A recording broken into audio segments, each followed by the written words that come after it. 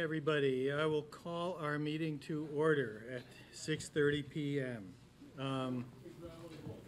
It's good to see such a large turnout tonight. I will start by going over a little bit of the meeting logistics. Anyone who is participating remotely, please change your name display to indicate your first and last name so we have a record of who's addressing us.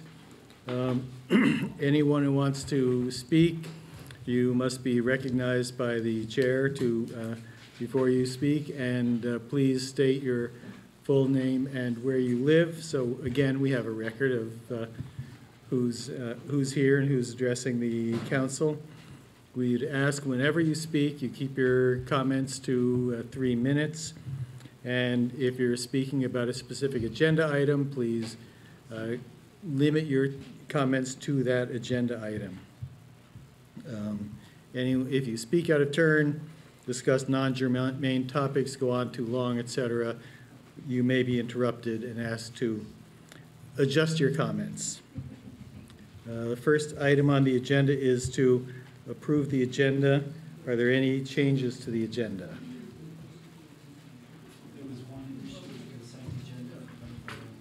Yep. And I hope everybody got that today. You're going to have to speak up because we have some noise. Please. There's just one addition to the agenda for the road closure for College Street for Halloween. And folks in the room, it's hard to be heard in this room, so really I ask you to have no conversation other than what's going on in the meeting. If you need to talk about something with someone else is in attendance, please step outside. Okay. Next item on the agenda is general business and appearances. This is an opportunity for any member of the public to make a comment to the council on any subject that is not on tonight's agenda. And again, you will be called on, and Councillor Bate will help us keep your comments to 3 minutes. Tina, come on up. John, I'm out of order already, but I want to ask if, Tina Muncy, if it's possible, a lot of the people here are for item number 8, and I wonder if you would consider moving it up on the agenda. I think that makes sense to me. Yeah. Thank you. Okay, anyone here for general business and appearances? And again, this is for people who are commenting on something that is not on the agenda.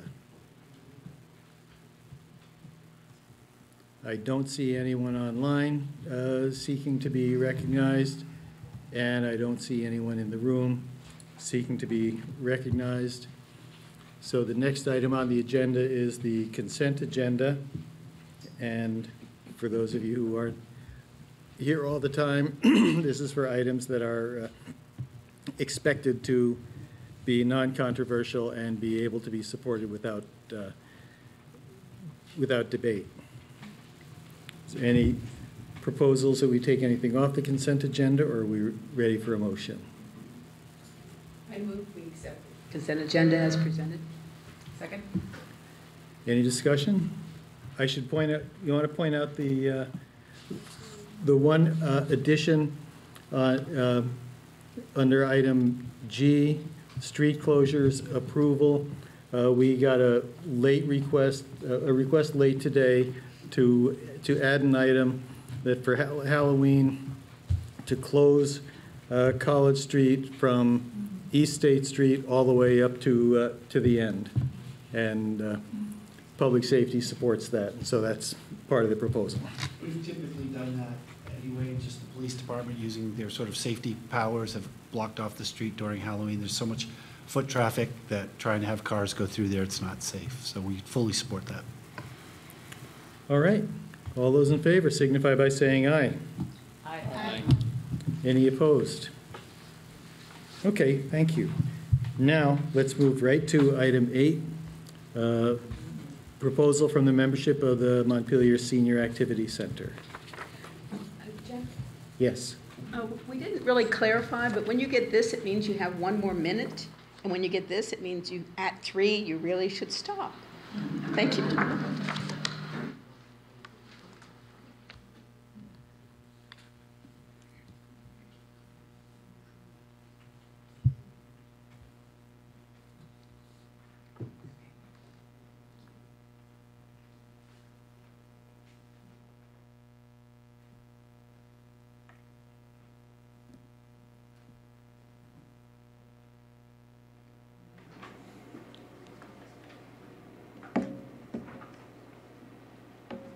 Okay. Good evening. I am Johanna Nichols. Thank you for making the time for members of the Montpelier Senior Activity Center to address you with our concerns. We do understand that everyone is trying to rebuild the city from the flood disaster. We acknowledge that the city is facing financial challenges, and we appreciate the efforts to support our senior population. I was the program assistant at MCC from 2011 to 2014. The Senior Center is a major reason why I retired home to Montpelier 4 years ago, because I knew that MCC was here for support, just as it supports the majority of residents in Montpelier, many whom you see here this evening, who are preparing for a healthy retirement and those beginning to experience the normal effects of aging. For some of our older members, COVID is not over. They are still afraid to come out. As the quote by Haruki Murakami that was posted in the window of the drawing board says, "When you come out of the storm, you won't be the same person who walked in." At the annual meeting in June, the MCC director announced that she was leaving. Members were told that the position would not be filled, that a team would assess the MCC programs and budget, and that the director of the Recreation Department would provide oversight to MCC. In 2 town hall meetings last August and in a forum with the city manager in September, members stated clearly that we need a qualified, focused director for MCC. If, as the city says, the MCC director position is not working, it may need modification, but the city's proposal to reassign parts of the position is not a solution, nor is it a solution to reclassify the position. The city might ask what support the current position needs to succeed. Instead, the city is proposing to replace the MCC director with a program and membership director. That term is misleading and may be confusing. We are not seeking a program staffer. While we think program staff is a necessary assistant position, we believe we need the professional, knowledgeable director which so many seniors referenced at the 2 town halls. I'd like to step back to 2010 when the Senior Services Coordinating Committee, or SSCC, really, was formed at the request of the council to bring forward a vision for the future of the senior center. Well, I think the vision and values of the senior center stated clearly in the report to the council and approved by the City Council in April 2011 established the position of a strong director with parity to the directors of Parks and Recreation and led to a vibrant community center. I suppose... You do have your written statement, but yeah, you're 3.5 minutes now. Oh, so we have 5. No, 3. We have 3. Okay. Sorry. All right, fine. Okay. Then you can read the rest of it. No, I'm sorry. I'm not reading it. Council have any questions? Sorry. Okay, Thank you for the written. thank you. Is there anybody else who wants to address us on this topic? And just step right up. Sure, yes. We need to make sure we get you recorded and online. Sit. Good. Yeah. I'm George Olson, a resident of Montpelier, a member of the Montpelier City Activity Center, aka MSAC, MSAC. MSAC's a bargain, I think. We receive about 1% of the city budget, which covers about 25% of our expenses. The remaining 75% comes from revenue generated from membership, classes, and some fundraising. But I'm not here tonight to talk to you about fundraising mechanism. Like the city after the pandemic and flood, our goal is to rebuild.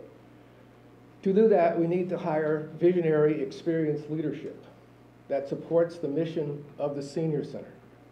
Recent history showed us that due to divided responsibilities, the membership declined 32% over the past 2 years, that's post-pandemic, from 1,124 to 757. And classes have dropped from a high of 150 to about 45. I'm asking the City Council to support hiring a director, a dedicated director, whose experience and background focuses on the Senior Center only. Thank you very much.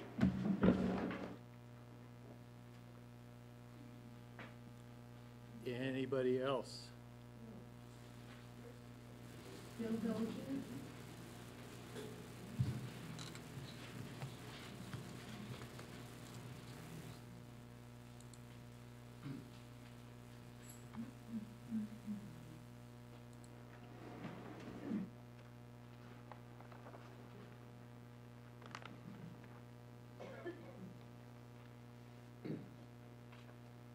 My name is Bill Dolger. By way of explaining why the MSAC needs a director, I would like to give a thumbnail history. 20 years ago, my wife, who grew up in Montpelier, and I retired and moved from the Boston area to take care of her father, Stretch Normando, a World War II vet. He had been widowed for 2 years, and his health was failing. His idea of dinner was Chef Boyardee in a can or a hot dog.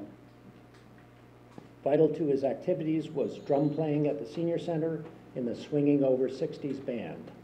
I would come and watch him play and have lunch. The center was a somewhat sleepy place when I first saw it. Membership was not robust, and we had no way of tracking that. There was a TV going most of the time and a few people coming and going. The building was in need of a major renovation.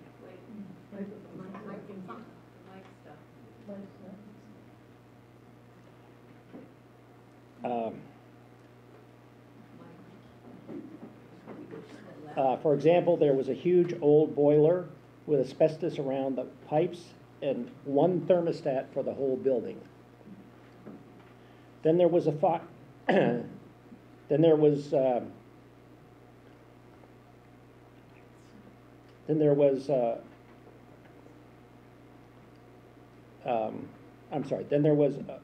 growth in programming, and activity began picking up. The TV actually came out, and retired folks noticed what was happening and started coming to sign up for classes. At the same time that classes were increasing, we charged a relatively small fee for membership, and classes grew. Then in 2009, there was a fire that allowed for a complete renovation and the addition of 14 apartments.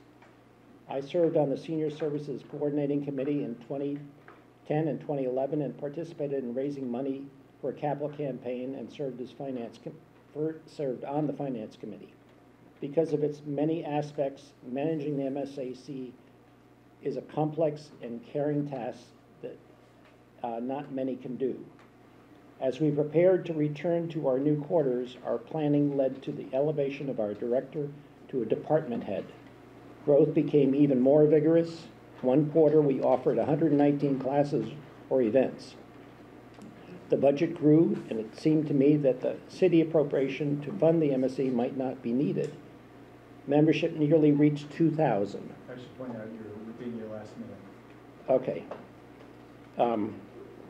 Some people moved to Montpelier just because of our senior center. We believed that the MSAC was the best senior center in Vermont.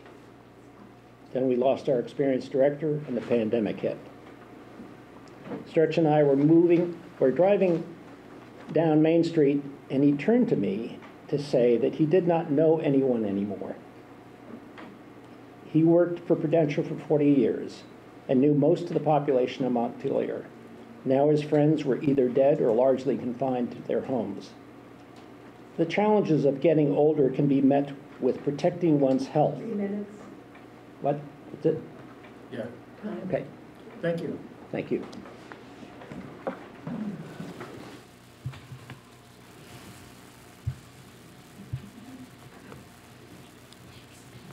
Okay, thank you. Is there anyone else in the room who'd like to be heard?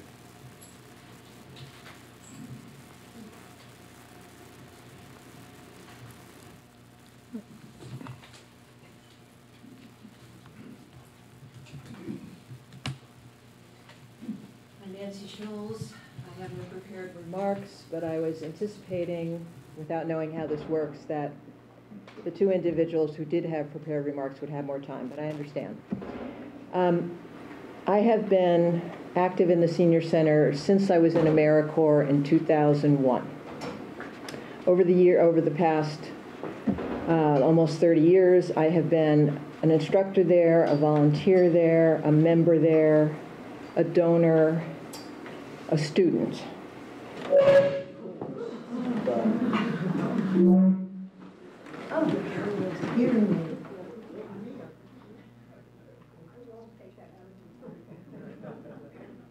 It's an amazing place. I know many of us don't know about the amazing facets of Montpelier if we're not personally involved in them. If you haven't been to the Senior Center to take classes, to teach, to have meals, to be a part of the fabric, you won't have a clue as to how important this place is to so many of us. It's critical to the health and well-being of so many, and I imagine you all have seen the statistics about how many of us in Montpelier, I believe it's 42% or something, are over the age of 50. As our boomer demographic ages, that place is going to become even more important. So we ask you, we are a small sliver of the city's budget. Please allow us to have a dedicated director. Please put that in as a line item in the fiscal year 25 budget.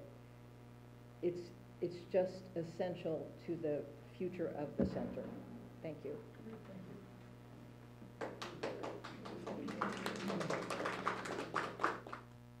Now, I think I saw someone else getting up or raising a hand.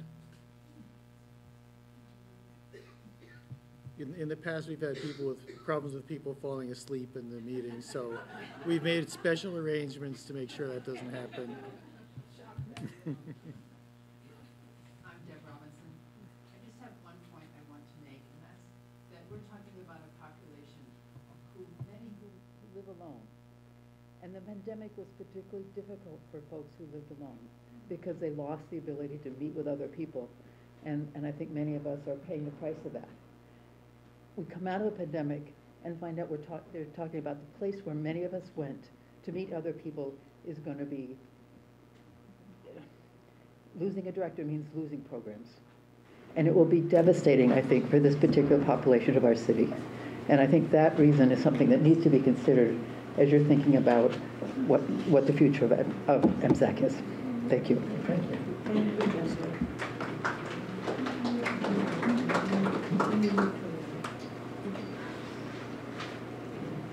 Okay, is there anyone else?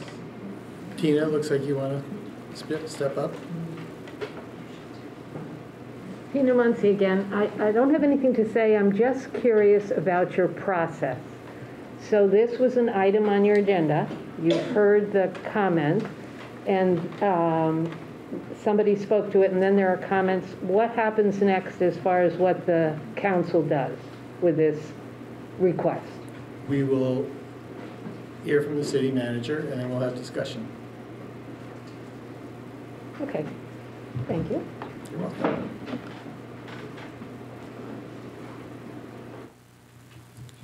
Okay, is there anyone else who'd like to be heard?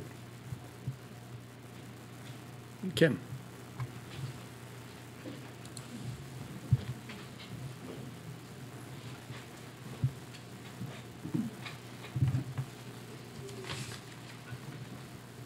I'm Kim Cheney. I live on Terrace Street, Town Street, and I know many of you and have interacted with you. I doubt if many of you... Kim, it might be helpful if you could speak a bit louder. I think I'm seeing that people are having a hard time hearing. I just want to tell you what the senior center's meant to me. I guess for about 80 years, I get up in the morning and people tell me what to do. Go to school, learn how to do this, join the Navy, do that. And then suddenly you're a senior and you retire. And you haven't anything to do. Well, you can go to the senior center, as I did, take a class in watercoloring and renew your ability to paint that you gave up 15 years ago. You can work on your physical education and take a bone building course and keep your physical status all right. And if you're curious and wonder whether you can write something, you can go to a course and they'll teach you how to write a book. And if you tire of that, you can go and have a congregate meal and talk with people about all kinds of things that you would never meet. And in short, they can save your life. Don't let it stop. Thank you. Thanks again. Okay. Mary Alice Bisbee online. And then why don't you come on up so we'll get you next. Mary Alice, you'll need to be unmuted. Unmuting, I think. Can you hear me? Can you hear me? I didn't know anything about this. Was coming up tonight, but I want to put in a word that I am lonely. I miss my senior center. I miss my meals. The meals are the most important thing. We used to have twice a week meals. Now it's down to one or twice a month. And I hope we can get the food system back working the way it was. The person that was hired for chef made the meals for us. And I think for those of us, I'm 86, I think for those of us in our 80s, we should have meals and we shouldn't be expected to have to pay $15 for every meal. Some of this should come from the city. So I think that if this is about the budget, then I'm all for making as much of a commitment for the senior center as you're able. Thank you. Thanks, Mary Alice. My name is Diane Beccario. I live in Montpelier, and I'm the chair of the advisory council at the senior center. And I think if I repeat anything that other people said, I'm sorry, we couldn't quite hear in the back. But I think Mary Alice and some of the other comments you might hear also, to me, really reveal the many functions and the real meaning of the senior center. And therefore, because they're so varied, you know, we do, people have been mentioning programs and meals and all sorts of things. And that means that the person who's the director has a lot of responsibility. There's a lot of balls in the air. We've had a director over a number of years, and I just want to, you know, again, emphasize that the city has proposed a lesser position, a program director, with other parts of the, what was originally the director's position now moving over towards the rec department's head, Arnie McMullen. It feels like there are ways to support that position, the original director's position, that would make sense as opposed to taking away some of the partial responsibility. And we really think that the person who's our director needs to be equal to the other directors within community services, that there are ways to support that position so that they can accomplish the work, and they have in the past. There's been, I think, as Johanna said, since 2011, there's been a director, and it's worked quite well. We took a real dive, as everyone did during the pandemic, and we're just slowly getting back to that. We actually had a fairly successful year. I know the budget is just what's on everyone's mind, but last year, the budget shortfall for the senior center, even though a few months earlier it looked pretty bad, it was only a few $1,000s. So we actually made up for that. There was a lot of grant writing and a lot of work done. But the financial piece is not as severe as we thought it was. I don't know if Bill will agree with that. But back to the position, we just feel that it needs to be a full-blown director position, that it's very, very multifaceted. There's a lot to do. Someone we hire is not going to be great at everything because it's got so many, as you know, so many aspects. So one thing we would propose is figuring out ways to support that position. If someone comes in and they're not like a whiz about a budget, but they can do everything else about the job well, and they really understand what we need, then that person could get some support in terms of training to develop a budget. So I guess that's really, I just wanted to clarify what the differences are, because we've heard the word director in one usage and then the word director in another, and I just want to straighten out that that's what we're looking at, and we want the director to be, as they were, a full-fledged director, and figure out how to support them best. So thank you very much. Thank you. I want to make sure everyone, yes, come on up. Thank you. I'm Barbara Thompson, and I live at Westview Meadows. I would like to point out the number of people who are here this evening. I think that speaks more volume, more words than I could say about the importance of the senior center to this community. It is a vital part of an active civic engagement. And I think you would be very much mistaken to cut back on its budget and not to have an executive director to help it grow and continue to grow. Thank you. Thank you. I'm scanning the room. If there's anyone else, please step up.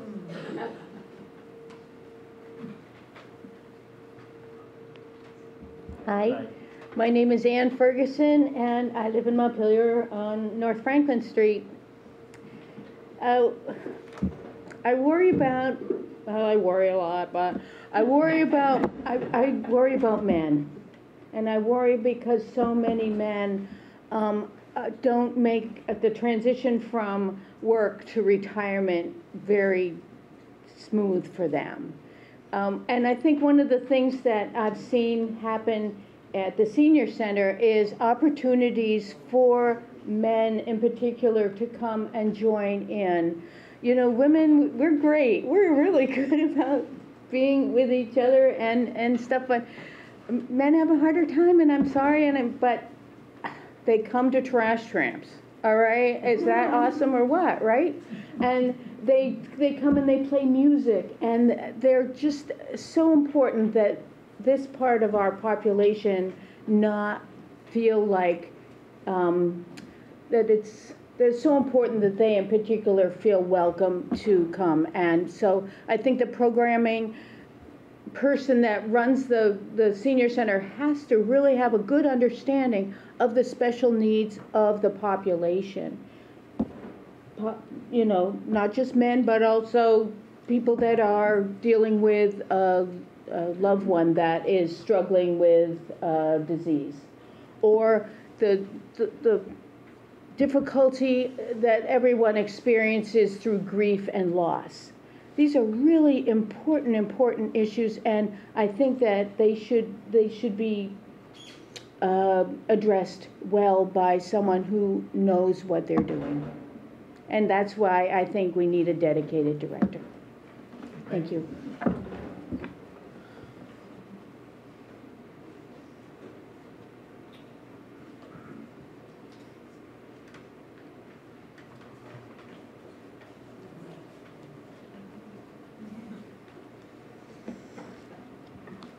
Hi, I'm Nancy Mono. I live on Pearl Street in Montpelier. And I missed half of what was being said because my hearing aids aren't tuned loud enough. So this is a typical senior moment for me.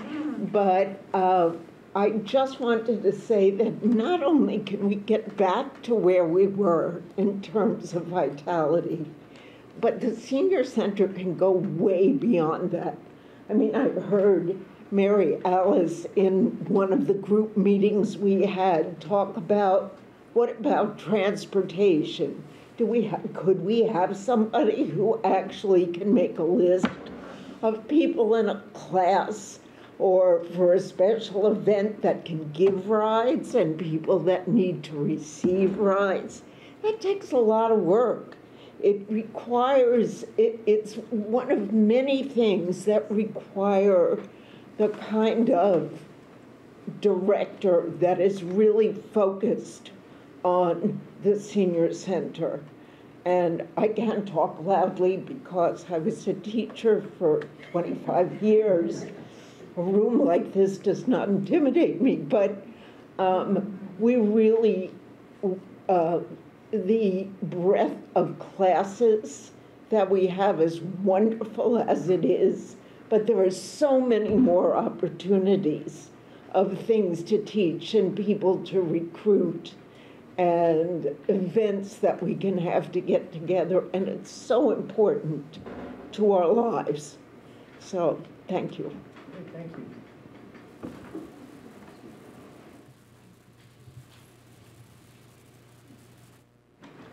I'm Allison Underhill.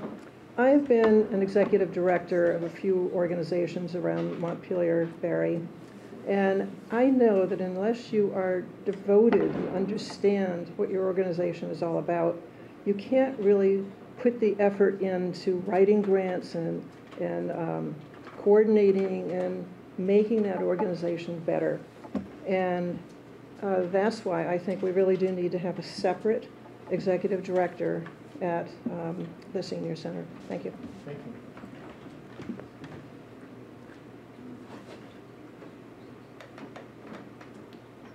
Yeah, come on up.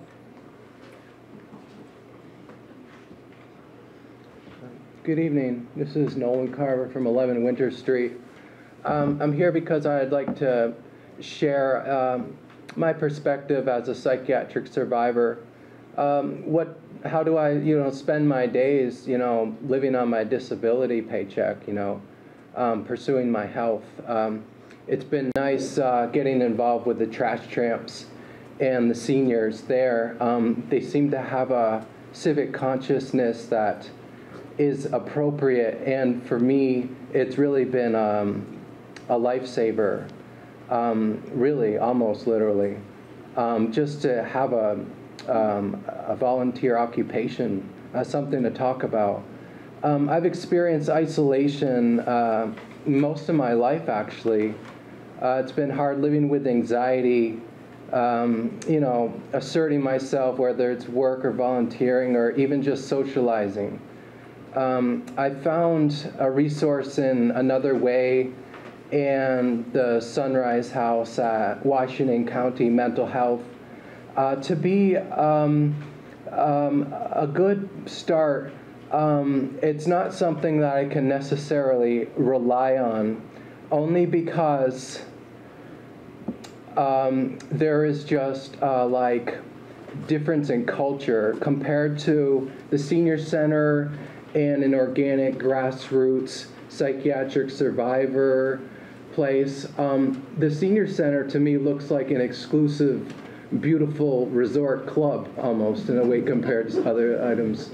You've got clean floors in there. You've got a smiling face to greet you, a professional, the meals, at least you have some elbow room, et cetera, et cetera.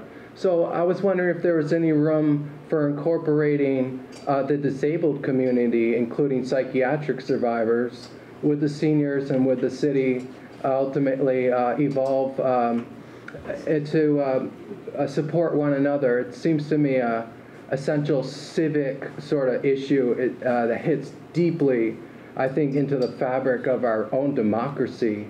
We need to see each other, and we need actually to support one another. Thank you. Thank you.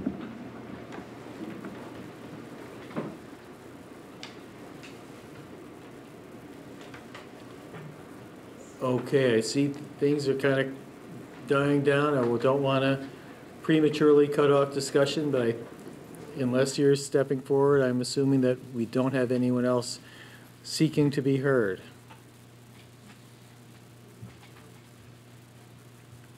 Okay, well, thank you. And I don't see anyone else online.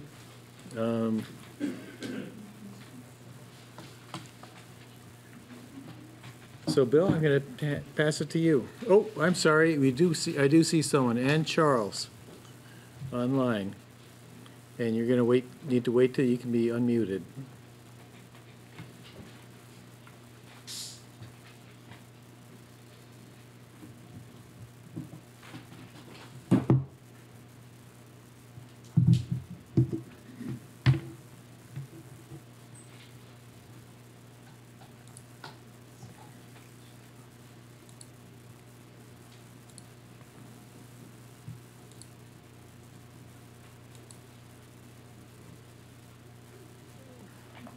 Can we tell, or can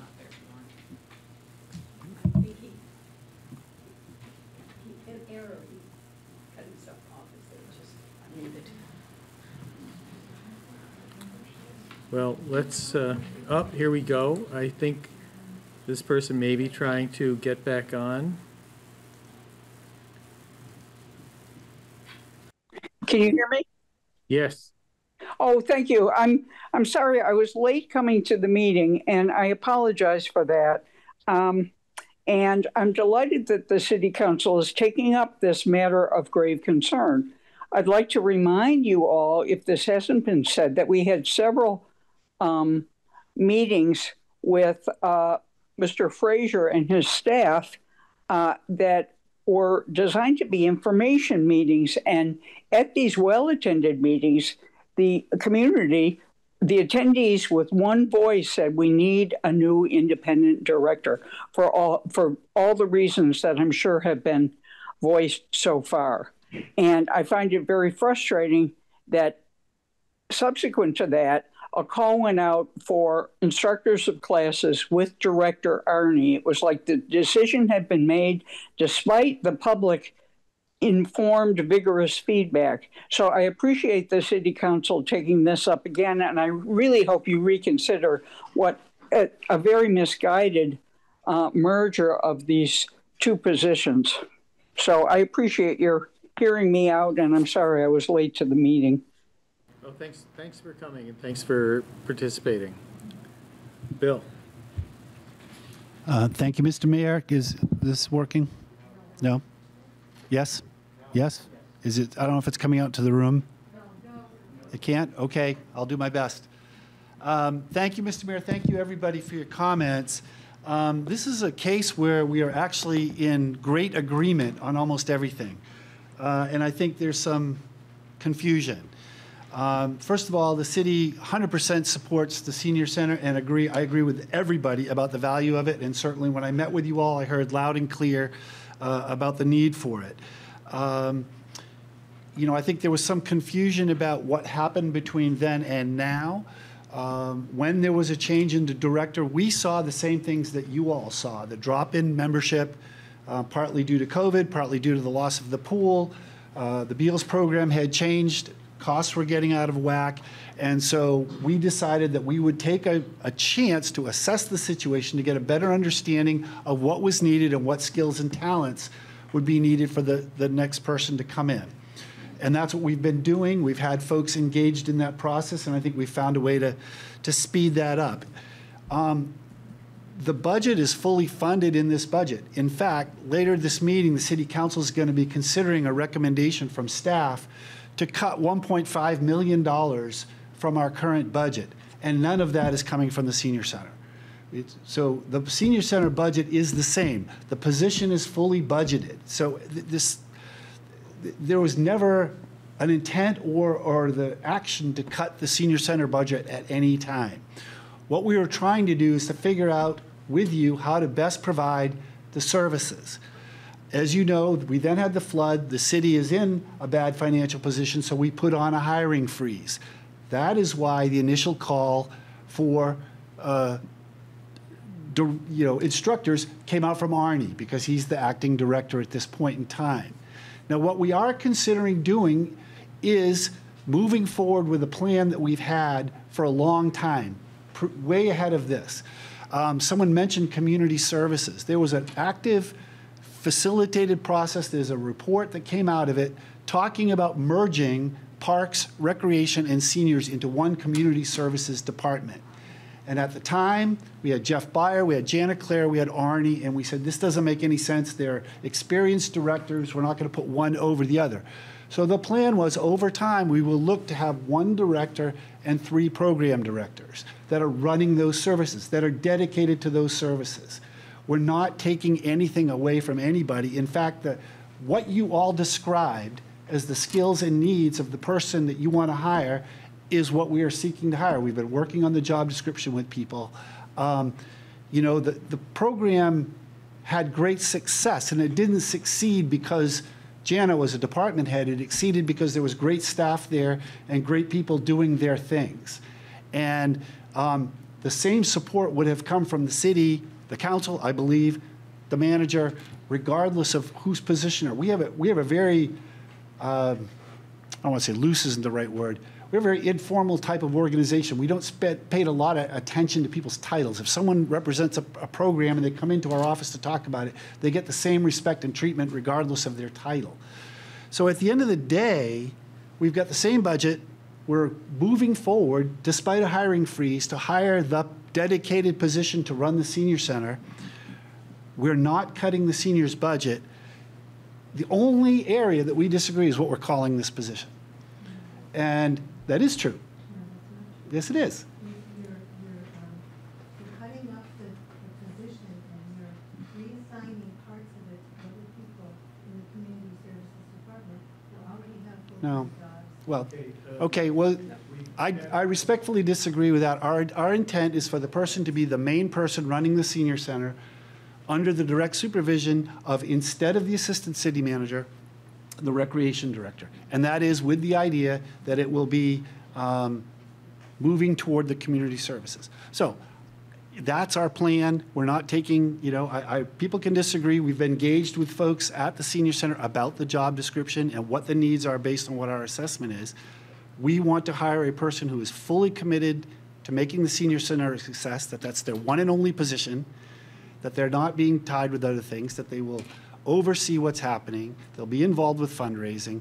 They just won't have to come to city council meetings and department head meetings because they'll save Arnie for that. We actually feel that this will allow them to focus better on the needs instead of having to do other things. Reasonable people can disagree with that, but I want to emphasize that's the plan that we've developed. That's what we've tried to communicate. There is no budget cut. There is no position reduction. And as I said, we're recommending some major cuts later tonight, and none of them are in the senior center. Thanks, Bill. Bill, I think all of us on the council got this document that's titled Proposal from the Membership of the Montpelier Senior Activity Center to City Council, dated 10/19/23. And at the bottom, there's a request for 2 things. One, a statement from the council for 2 things. One, we support the city's plan to post a position for a full-time senior center director by November 1st and to hire a candidate by the end of December. And 2, request that the fiscal 25 city budget maintain funding for a strong full-time MSAC director. Is there anything that you don't agree with on those 2 items? I mean, we're already starting the hiring process. It's scheduled to be posted November 1st and with the goal of finished by the end of the year. We are about to start our budget process. Our assumption is that this position will be in the budget. Obviously, we have to make budget decisions, but presumably that would be in there. I don't see us recommending not having it in. I think the only difference is whether they are called the executive center. The fact of the matter is we could call it the executive director of the senior center and still put them under the rec director. And it's going to be the same exact outcome. So it's really about the job title. Anything else for any more? So could you just describe a little more, so what does the rec director, community services department director, what role do they have? Like one concern I was seeing in some correspondence with folks is like making sure that the director or executive director, or whatever the title is able to, come in with a vision, put together a budget to match that vision, just like is truly like running it, and ideally coming in and creating the vibrant center that I think we all want for the community. So just like what's the role that right now Arnie would have, and like how does that interplay, and like what do you see any distinction there, or do you think like they would have that ability? I think they would have that ability.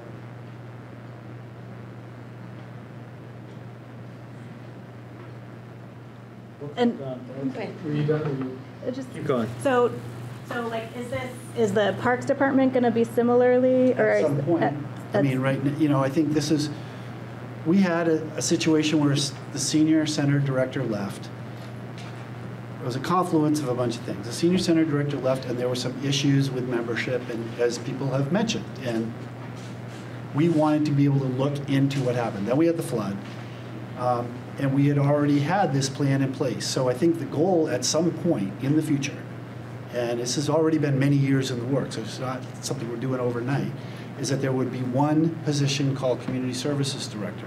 And there would be a Parks Director or whatever, Senior Center Director, Rec Director, that would, division managers basically under one Community Services Director, rather than having 3 department heads. You'd have one with people that are actually doing programming and dedicated to those prospects. There's only one person sort of managing the budgets and the administrative staff and those kinds of things.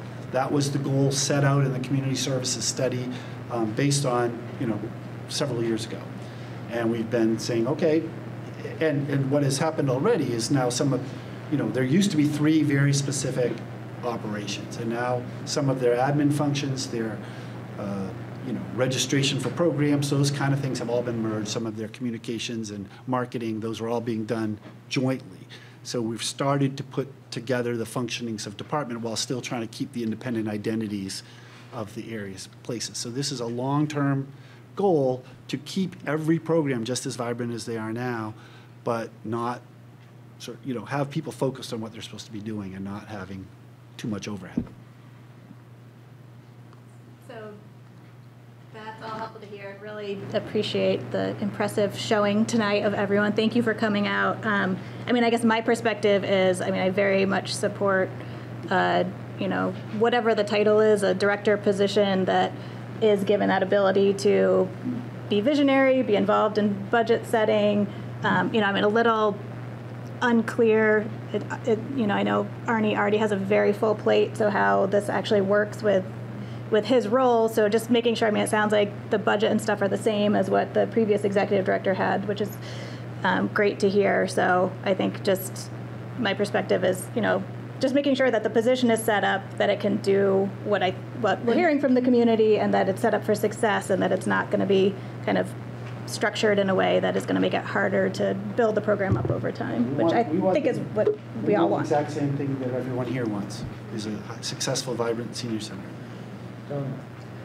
Yes, thank you all for coming. And I just want you to know, I'm in my 10th year in the City Council, and I've constantly seen an improved attitude and support for the Senior Center. When I first came, it was about making sure the Senior Center was getting money from all the towns and equally, and I feel like you've gained more support. And I was here during the community service study, and it's a wonderful study. And the idea of it, I would sit into some of these meetings and realize the rec department, the parks department, the senior center, even the Parks Commission, they needed someone to help them with social media and get more word out. They needed help with having people apply for classes in one place instead of all the different places. So the overarching community service report really needs to be redistributed, because it was a community study. It had a lot of participation of the public, and it was really looking forward. But Bill's right. We had 3 very strong directors, And they co-worked and sort of acted as community. Dan Grover came in and started doing outreach and donations. I mean, both the donations and the media needed more attention than any one department could do. So I really wish that you would realize you are being supported, you are valued, and I certainly want that place there when I'm ready to retire. So please feel appreciated and that we do listen, and hope that you'll keep coming, and I hope you'll read that report. I believe it's online, but we'll keep the conversation going and make sure that it happens. What we're talking about is where we're moving. So thank you all. Anyone else on council? Bella. So thank you everyone explaining your feelings about senior center. I moved Montpelier in 2017, and first year I couldn't find a job, and I didn't know anyone because I came from Turkey, like really far away from here. Then only one unit helped me to stay sane. It was a senior center. Although my age was not to be a member, I attended most of the classes, and it made me leave my home, meet with people, do things. I wouldn't survive without attending all this. So I understand, as you mentioned, senior center and its program, because it is not only for seniors, it opens all community, all ages, like adults, I mean. So it is important, and it is very good to hear that budget will be the same, the plans are really parallel, and I hope we can clear all the differences and we can be on the same page. And thank you, all of you, for coming here. I think that's the most crowded meeting I have ever been like at the City Council. So thank you again. I do want to add one thing too, because I really do want to thank folks for coming. And your feedback at those meetings really was important, and we did amend our thinking as a result of that, and it did make a difference. And you notice we did get our offices out of there as quickly as we can, and we're trying to get the last one out. So we heard you, and we do appreciate that. But we're really trying to we want the exact same thing that you want, and we're trying to get there.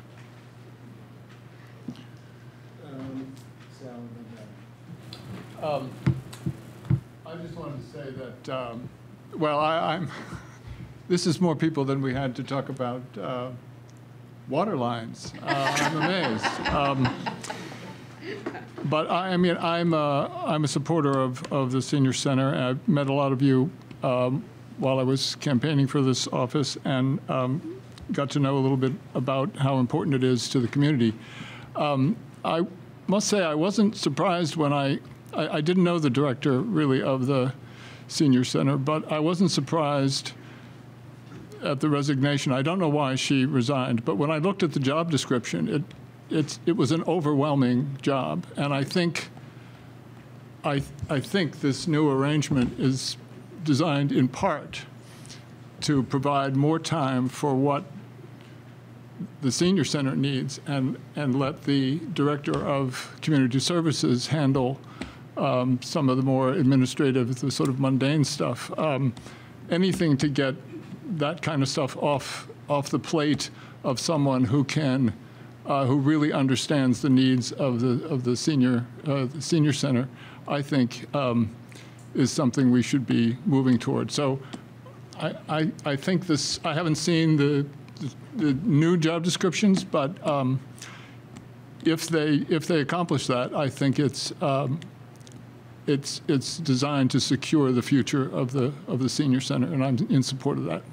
Thanks, Donna. I just didn't want us to miss Nolan's suggestion, and I think that was a wonderful outreach of reaching out to people from Another Way or other organizations that can have an advantage of meeting with you, having some program interaction. I think that's a really wonderful idea. All right, are we set? Tim. Just one overarching question for Bill, as I keep learning here. So this concept of having program directors and then an agency head, is that how do you envision it citywide? So we're going to have another layer of people like city manager, assistant city manager, agency heads, and then program coordinators? Many of our departments run, like we have the Department of Public Works. And then there's, head of water and sewer, head of the plant. So, there's one overarching director, and then, police chief, and then there's different shift commanders. I mean, this is so essentially, instead of having department head positions as parks, rec, seniors, there'd be a single department head and a rec division manager or a parks division manager. And it'd be very parallel to the rest of the structure in the city. For public works, but public safety?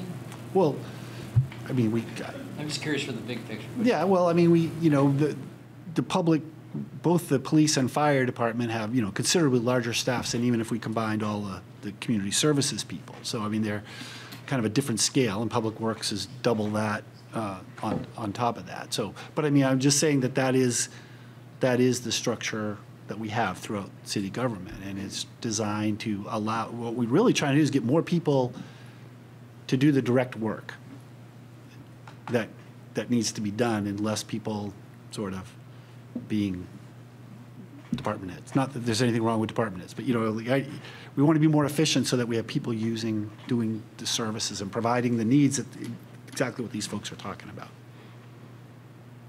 Thanks. Okay, thank you. And thank you everyone for coming out. We'll move to the next agenda item, but and of course, everyone is free to stay because this is a public meeting. But I suspect that there may be people in the room who have other things to do. And the next item on the agenda is the rec center report. So maybe as people are filing out, if they do file out, we can get that set up to go.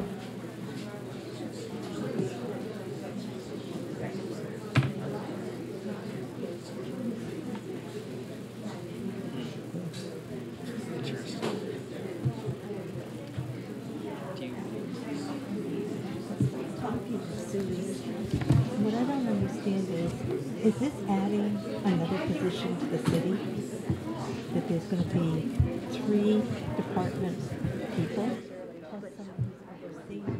I'm not hearing any proposal for an additional Their integrity and job. speciality. Just like the wastewater treatment.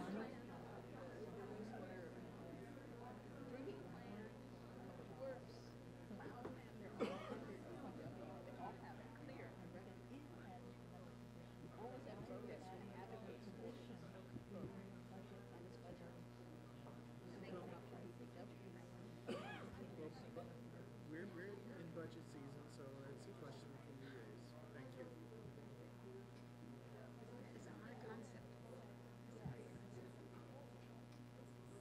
Right, yeah, this was not a decision item for tonight. It was just, yeah.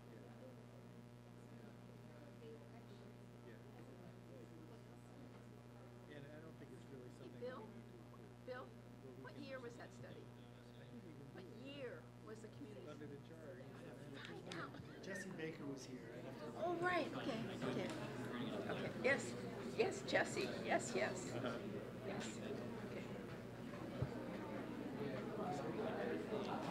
All right. Folks, if you're not staying for the rest of the meeting, I'd like you to move on out to the hallway so that we can continue. Hi,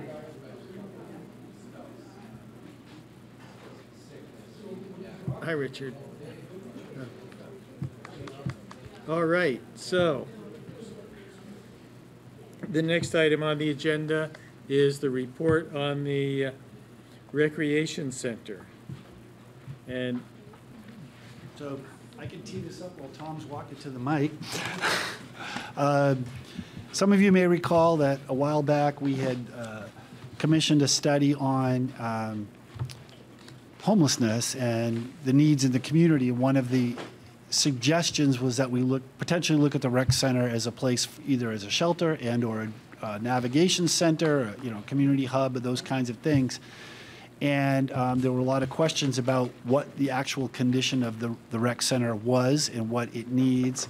And there were a lot of opinions offered about what could and couldn't be done quickly to make that adjustment. So the council, I think, wisely directed us to get the actual information. So we put out our proposals. We hired GBA architects. Tom Bachman is here to do a study for us on the structural integrity of the building, the systems, and what it might take to make some conversions to either multiple uses or different uses. And I will say that the report that was initially in your packet was the one for the next meeting, but we do have the correct one in now. If for some reason you had that was changed, I think yesterday or today. But I also think we had sent this out to you earlier. So Tom Bachman's here to walk you through the report about the building. Obviously, you can ask any questions. We have some thoughts about maybe where we might go in the future, but we're also interested in what you have to say. So with that, I'll turn it over to Tom. Have people seen the report? Yes. Okay. I'm just going to give like a 5-minute overview and then just open it up. You can ask me any questions you want. So we were asked by the city in... Start by telling people who you are. Oh, I thought Bill did that. I'm Tom Bachman, Gosling's Bachman Architects. We're located here in town. So we were asked by the city in June to evaluate the building, to just go through it and see what condition it's in and does it have use, is it salvageable. So we hired Engineering Ventures, who did a structural analysis. And when I say analysis, that's probably a bigger word than I should use. They walked through the building, they studied the drawings, they determined that the structure is decent. We also worked with Slade Engineering out of Northfield. They did a mechanical analysis. And then also Du Bois & King did an electrical analysis of the building. And then we also looked at all of the architectural components. So I'm just going to go through the reports very briefly. Structural, the building is in good shape. I mean, it's got some issues. Any building that age is going to have issues, but the roof framing, the floor framing is all exactly what you would expect. The foundations are very significant. It does have some cracking in the buildings, but that's not unusual for a building of that age. The steps out front are in tough shape, but those can be rebuilt. If whatever the future use of this building was to include a solar system, the roof structure would have to be reinforced to carry that load. We also did look, just for the fun of it, could we add a floor to this? You know, the idea of keeping downtown as dense as we could. Structural engineer cautioned us against that. He said there's no reinforcing in the foundations or in the walls, and it would be just a major structural undertaking to do that. The structural repairs to the building, and that would be the same no matter what you do with the building, are estimated right now in today's dollars at $265,000. Mechanical systems are considered fair to poor. I mean, it's a very old system. The boiler's failing. A lot of the radiators aren't working. The plumbing the plumbing lines are old. None of the bathroom fixtures are ADA compliant, so there's not much salvage in the mechanical systems. What we ask our mechanical engineer, could you tell us, at that point we were talking about the possibility of a facility for the unhoused in there. So what's the minimum we need to do to make that facility work for that? He had given us an estimate of $325,000 was on the low end. That would be just getting this building up and running and kind of more than Band-Aided together, but in decent shape. And it would be about $550,000 to do a complete mechanical rehab of the building. And depending on the long-term use of the building, we would certainly recommend that the mechanical systems be updated. That's HVAC and plumbing? Yes, okay. Yes. Electrical, there's not much salvage there. The systems are 40 to 50 years old. It's old fluorescent technology. There's no LED lighting. Outlets are not grounded. The wiring is old, so there's very little salvage in the electrical. But again, we asked the electrical engineer, what's the minimum we could do to turn this into a potential short-term facility for the unhoused? Their estimate was $140,000 just to get the building, you know, it's safe and functioning to a complete replacement of $565,000. So those are the kind of numbers we're looking at for the systems renovation. We then, we didn't have a real program, but we just wanted to prove that we think the building is salvageable. We think the building is significant. So we looked at 3 different concepts of how this building might be used, from minimal to pretty extreme. So the first concept we looked at, and it is, could we make public bathrooms in that lower level where the shower room currently is? And we believe you can. It's interesting, there's only, it looks like you would need a very steep ramp to get down to that lower level, but there's only, I think, it's less than 2 feet elevation from the sidewalk to the slab in the basement. So we're talking about a ramp that would be 20 feet long or so. And if you looked at, if you've seen the concept we had in there, the ramp came along the front of the building, entered on the right of the stairs. The ramp would be sloping down, so there'd be drainage that has to be dealt with, but that's not a difficult thing to do. So we could put 2 bathrooms in the lower level. These could be for the unhoused. They could be for general public use. However we want to use that. We did show in this quick schematic showers in there, so that might be a nice thing to help people. We estimated that concept, and if we did this concept, we're not dealing with the rest of the building. We're not dealing with all the electrical problems. We're just putting bathrooms in there, renovating that area. And the estimate for that was around $650,000. And again, that's in today's dollars. I don't have a solution for how that would be monitored. The possibility of 24-hour bathrooms raises a lot of questions on how that is how that is monitored and used. So let's just throw that out there. The next concept we looked at was, what if there is a dual use of that building? And by dual use, the rec department would stay in there, but during the cold winter months, maybe, I don't know if it's year-round, we could turn the gymnasium into a facility for the unhoused. We think it would sleep about 24 people. Now, there's a lot of logistics with that, in that if the rec department's still operating there, all the beds and screens and things like that need to be moved onto the stage every day. So it's, there's a lot of work involved with that, but we believe there could be a dual facility there.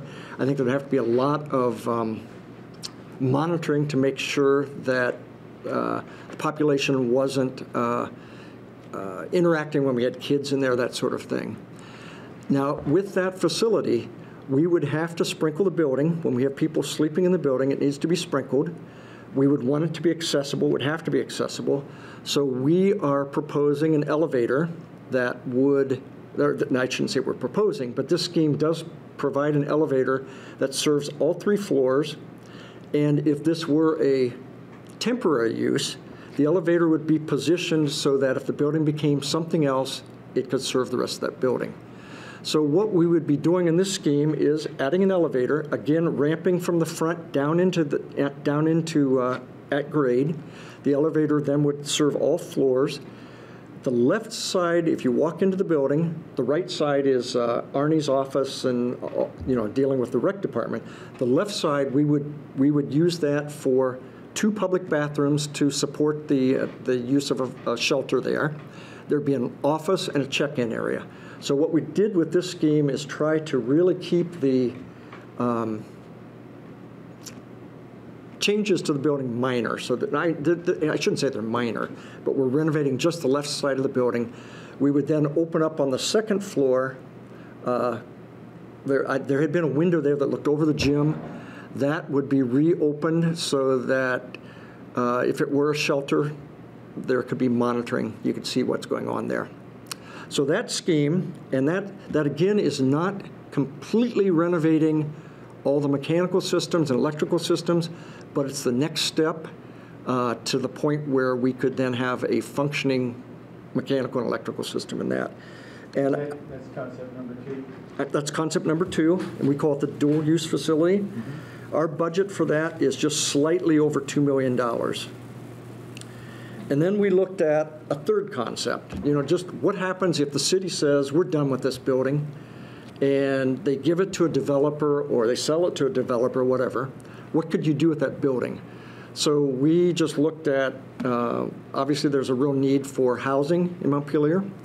So we did look at a scenario that we would take that gymnasium, add another floor in the gymnasium, so take the double height space, turn that into 2 levels. The basement is very interesting, not very interesting, but it's good. It did not flood, and it did not take on water in July. So the basement it's good space. It's got good windows down there. They're blocked up now. But if we were to do that, where we add the floor in the gymnasium, we could add 8 units of housing per floor for a total of 24 units to that building. Now, they're not big units. We were looking at possibly transitional housing or worker force housing. They're about 500 square feet each, but they're self-contained. They would have, kitchen, bathroom, kind of a sleeping living area. Now, if a developer said that's not what I want to do, you could make these buildings larger and go from 24 units to 18 units or whatever you want to do. There's also a scenario where this could be some sort of a, I don't want to say communal living, but we're looking at a very similar project with Dewey Hall right now with the Greenway Institute, where we're taking Dewey Hall, and that is self-contained sleeping units, some with bathrooms, some without, but then you share a community kitchen, you share community space. So that might be another option for the building. So with that, and these numbers are very rough, but if that building were turned over to developer and they did this thing top to bottom, make it a net zero building, we're estimating that is slightly, in today's dollars, about $9 million. And that's based on square foot cost. None of the engineers have gone into enough depth to say this is what the system is, anything like that. We did talk to Meredith at the city. All 3 of these issues really, there are no big zoning hurdles. The existing use with adding the bathrooms would be considered a community building, which it is now. And the other 2 uses are permitted in this district, so there's no issue with that. We did a very quick code research of the 3 scenarios, and as long as the building's sprinkled, as long as we provide 2 means of egress out of that building, front and back, in a rated stairway, we have a lot of flexibility with that building. So we do not see any big code hurdles with this building either. And that's kind of my 5-minute overview of the report, but it's all in here. So be glad to ask or answer any questions you might have. Well, thanks, Tom. I was very pleased to see this. We've heard some very dire and drastic characterizations of this building, and I'm very glad to hear it's not as bad as people have been saying it is. It does suffer from neglect. I mean, there's a lot of deferred maintenance in there. There's a lot of asbestos and lead that has to be dealt with, but any building this age, and we do a lot of renovations like this, there's nothing unusual with this building. And the bones are good. As I say, the structure's good. It just needs some attention. The systems haven't been updated for decades, but it is in our mind, a good, solid, salvageable building. The downside, I think, probably is parking.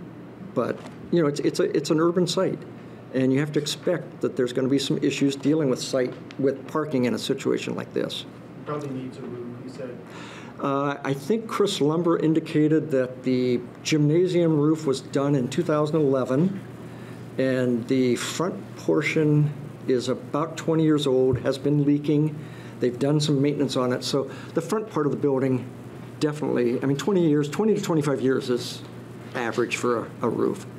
And I think at the same time, if the city decided they wanted to just stabilize the building, put a roof on the front, that would be also the time to really upgrade the insulation on the roof. Mm-hmm. So I think it'd be really good to do once the city decides what the approach is, to really kind of think this through so that we're not doing anything that has to be undone during the next phase. Yeah, was there, I read this kind of quickly. Was there evaluation of the insulation of the building? There's almost no insulation. And that's going to be, it's going to be a hurdle with the Division of Historic Preservation because they view the outside of the building important. They view the glazed brick in the gymnasium as important. But something has to give because in 2023, not having insulated walls in a masonry building, it's unattainable. So I think there'd have to be some negotiations with that. We had done a study 10 or 15 years ago, and they were very reluctant to let us put on insulation on the outside of the building. But I think it's a different time now, and there's a lot more negotiating that's happening. Thanks. Who wants to start? I bet there's a bunch of questions. So. Thanks, Tom. I'm wondering if the structural stuff that needs to be done, you know, the brickwork and on the stairs and in the back corner and the roof, and I don't think the heating system is in great shape either. Did you ever break out, if we were to give attention to that immediately so it doesn't get worse, what the cost of that might be? It's probably in here somewhere. Yeah, if you look at, excuse me, each of the 3 engineers' reports, they give you almost, I wouldn't say it, by no means detailed, but every component they've got in there listed. It's all, they break it up. Right. Okay. And actually, one thing I forgot to mention on the structural, one other thing that needs to be done, the building needs to be repointed. But again, that's nothing unusual with the building this age. Right, I remember reading that. The estimates on the HVAC stuff, is any part of it all electric, or? They assumed this, David Slade assumed that we would be upgrading insulation in order to support air source heat pumps. Okay. And that would provide air conditioning for the building too. And windows and all that, I mean, there are windows that are, do we know what's behind the plywood? We don't, but I would suspect, you know, we did 58 Berry Street, the senior center across the way. Those windows were same vintage. So I suspect that what we find behind that plywood would mean new windows. And in our total renovation, let's assume a developer takes the building over. Splitting there's enough space. Money in there for we're assuming it would be new windows. A double set of windows, yeah. Exactly. Yeah, okay, great. More will come up, but that's good for now. Lauren. Oh, I thought you were raising your hand. Yeah, Donna. Well, I really appreciate the layout. I mean, I actually did read it. I didn't necessarily always understand all the diagrams, but then you did the 3 concepts, and that really helped me. Good. And looking at these numbers, even the housing, when we looked at this other study, just to upgrade it, it was around $6 million, and that wasn't this much housing. So it's very helpful to have. And those the housing numbers are what we are seeing today. Yes. For new construction. Blink of an eye, it changes, but yeah. I take it there could be some combination. For example, you could do public restrooms, and then you could do housing, right? And still have that entrance from the outside to 2 public rooms. Definitely. I mean, our goal with the 3 concepts was just to get the conversation going, to show that the building's viable. There could be 10 different iterations of that. Can I just finish one thing before I forget? Between now and whatever we did with it in a major way, is there any way to make it accessible with a lift or something? I know there's a back door at the stage. I think it's also where some of the brickwork is cracking. Is it conceivable that you could do that, or do you need to sort of go whole hog with an elevator right from square We didn't one? really look at that. I mean, we assumed that the elevator, at some point, the building is going to be renovated. So we did not look at sort of a short gap solution with that. Yeah. But that doesn't mean that that couldn't happen. We just didn't try to locate a even on lift. a temporary, I'm just thinking as a temporary fix. Okay, thanks. Sorry, thanks. Yeah, thanks. I guess it's not so much a question, just kind of follow up on what you were asking about, Sal, and what you said that we could kind of mix and match and do different combinations of things. Because as I look at this, I think, we have this great need for the public bathrooms that this could meet right away. Mm-hmm. And we also have a great need for additional shelter housing. Seems like those two could fit together, as well as allow the recreation department to continue using it during the day. Like we could have all of that theoretically, if we want. I don't know if we want to do that or not, but that's just it looks very appealing to me when I look at that, and I really appreciate the way you laid it out so clearly and the different options. And I'm really excited and optimistic about what we might be able to do with this building now. So thank you very much. I wanted to wait till everyone else get done, but that was a perfect tee up to where I was going to say. So I'll give you some good news. We, and by we I mean Chris Lumbra, has been working with Efficiency Vermont, and we are pretty much teed up for a grant of about $1.5 million, which would be with a $300,000 match from the city, which could do all the HVAC and electrical upgrades. And possibly the bathroom upgrades. We have got to figure out exactly what it includes. We have $1.8 million total, so we would be able to get that all done with primarily grant funds and to get the energy efficiency to where it needs to be. So that we really wanted to have this conversation first before we brought it to you. Even in our budget rescission, our team opted to leave enough money for that match, even though we're making other discussions. We realized it was so important. The other concept that we wanted to throw out, and I just emailed Tom about it today, and of course, he gave us all kinds of great options, and then you think of more afterwards. But our staff suggested, following up on what Councilmember Brown said, is could we look at the basement area, which is pretty large and has windows, if we were to do that ramped entrance in the bathrooms, to convert that into the shelter and navigation space, keeping the rec center on the first floor or the upper floor as it is now until we decide what we want to do with rec center, and then potentially have the 2 floors of housing, maybe transitional housing there in the future with the, to help the folks in the shelter move up to transitional housing to move out. So that it would be, that would be a future vision, or not, or maybe it gets converted to housing, but that we would be able to get the building upgraded, a lot of the systems, use the basement space more efficiently than what it's being used for right now, meeting a very urgent need, and that could probably be a permanent year-round shelter. And if we were to do that, I suspect, and I have no knowledge officially of this, I suspect that the state would participate in upgrading and putting what is needed to that space if they thought it was going to be a permanent long-term shelter, as opposed to a one winter only kind of thing. So we would probably get funding for that as well. So we would have the bathroom space, we'd have the utilities done, we'd have the basement converted to a shelter area, and then the gym and everything upstairs would stay as is until we make future decisions about rec. So, but we wanted to throw that out and see if there was any thought, if people liked or didn't like that, or, there's a lot of other things we could do with this building, including 24 units of housing, which we desperately need, so. Just one quick question. I mean, that all sounds really exciting and great. Do you have a sense of how many people could sleep if we did the lower level?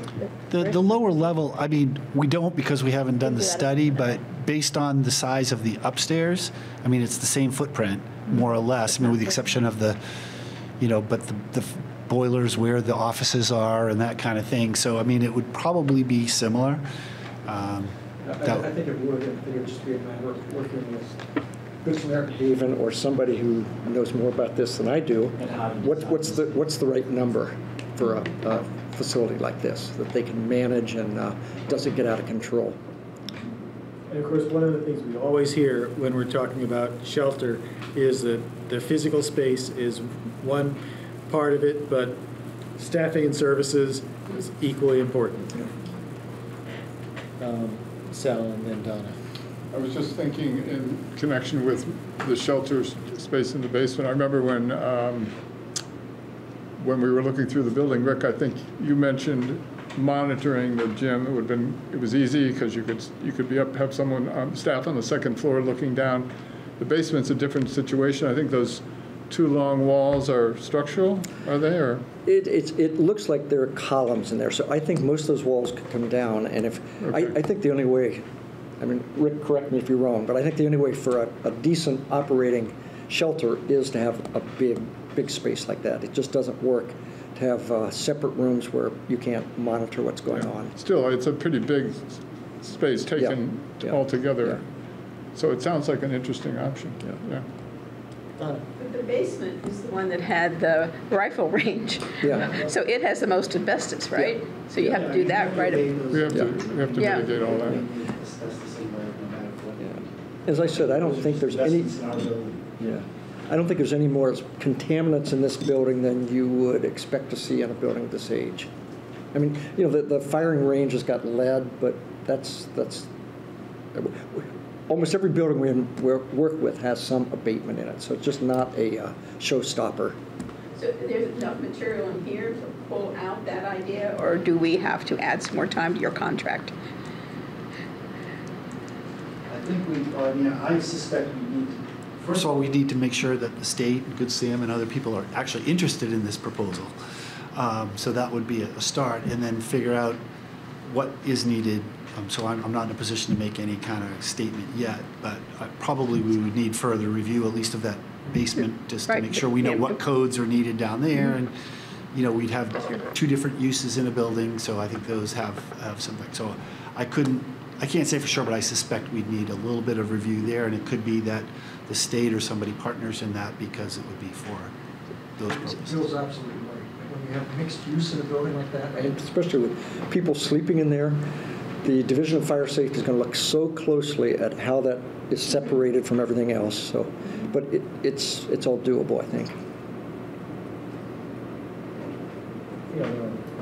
Just curious, do we have any sense of, you know, knowing there's a lot of pieces to line up, but like how quickly could we move on this and actually be offering shelter services as a first step, you know, as we looked at transitional housing or other housing options for a longer term project?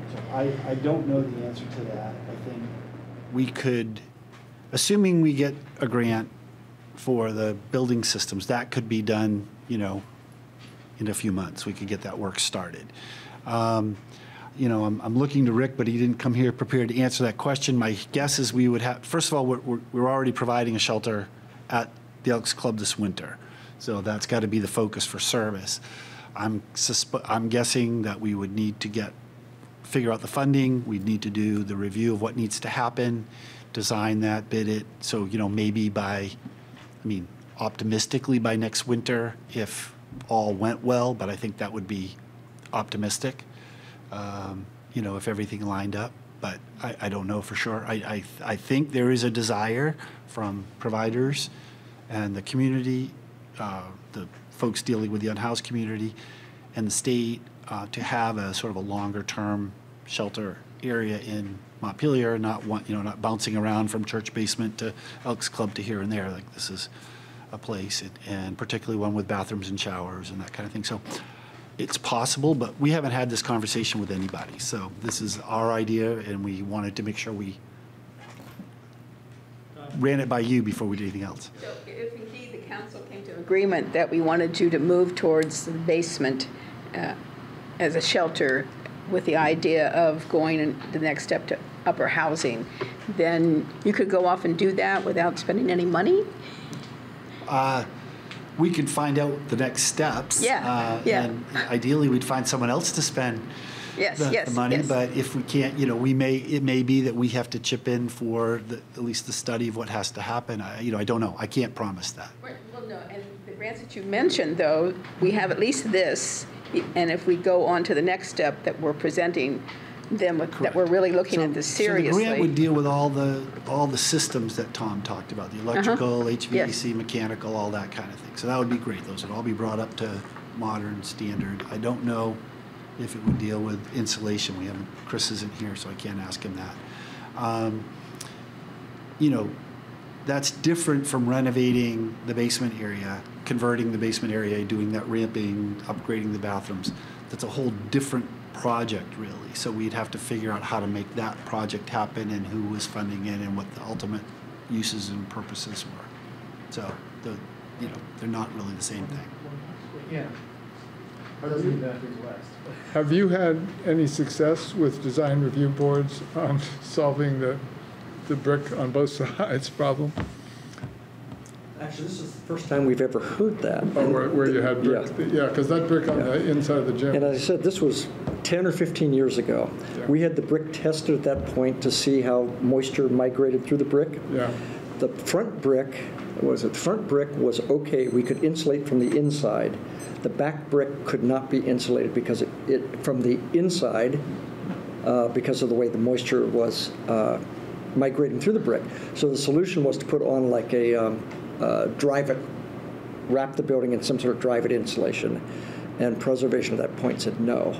But again, that was 15 years ago, and it's a different world than it was 15 years ago, and I think you could open up that conversation again. Is the unreinforced, the fact that the brick widths are unreinforced, does that demand that the insulation be on the outside so that the brick can dry to the outside? Yeah. I guess I won't talk to my structure. I can't answer that. Yeah, sure. okay. Yeah. Actually, one more thing I just want to say in favor of the building. It's one of the few buildings that's downtown that didn't flood. So to me, that has a lot of value. Yeah. How close did the water get to it? Not very. No. That's what I thought. But Didn't even get moisture the in the street basement. side. Cool. All right. Is it helpful to have a motion? Well, Or just I give don't some. think we're quite there yet, but that's exactly what I was going to ask. What are you looking, Bill, for? Like whatever clarity you wish to provide is always helpful. I want to make sure that people in the public who are here or online have a chance to be heard, but because I see a couple of people in the room who probably are interested. Rick, you're one of those people. And Dan, you're next. Thank you, Rick DeAngelis. I'm the co-executive director of Good Samaritan Haven. Having a year-round low-barrier shelter is our -- priority. And, we've done these seasonal overflow shelters for we were technical assistants last year, but we've done them over the last 6 or 7 years. It is a really difficult thing to pull together every year. And by the way, thank you for approval of the lease for the Elks Club. It's very much needed. So we're very interested in this opportunity. It's a great location. It could be a great space. So we're looking forward to talking with, continuing the conversation with the city staff. The one concern that we have is the dual use aspect, and particularly if young people are in there during the day. It's one thing if you just have people there sleeping at night during the winter and then they're gone. It's another thing, I think, if you have a year-round facility and even if people are leaving during the day, they're probably going to be congregating nearby to some degree. And so I just think we have to look at that really, really carefully. But we're glad to be part of that conversation. And just one note on the funding. We met with the Commissioner of Children and Families just a couple of weeks ago. They're the agency that funds all of the homelessness programming. They are desperate for more shelter in the state. And we mentioned the possibility of this location. They seem very, very interested. And Bill, you might want to follow up with them, or we can do it jointly. They very much encouraged us to put forward any ideas that we had. So, thank you. Thanks, Rick. Dan.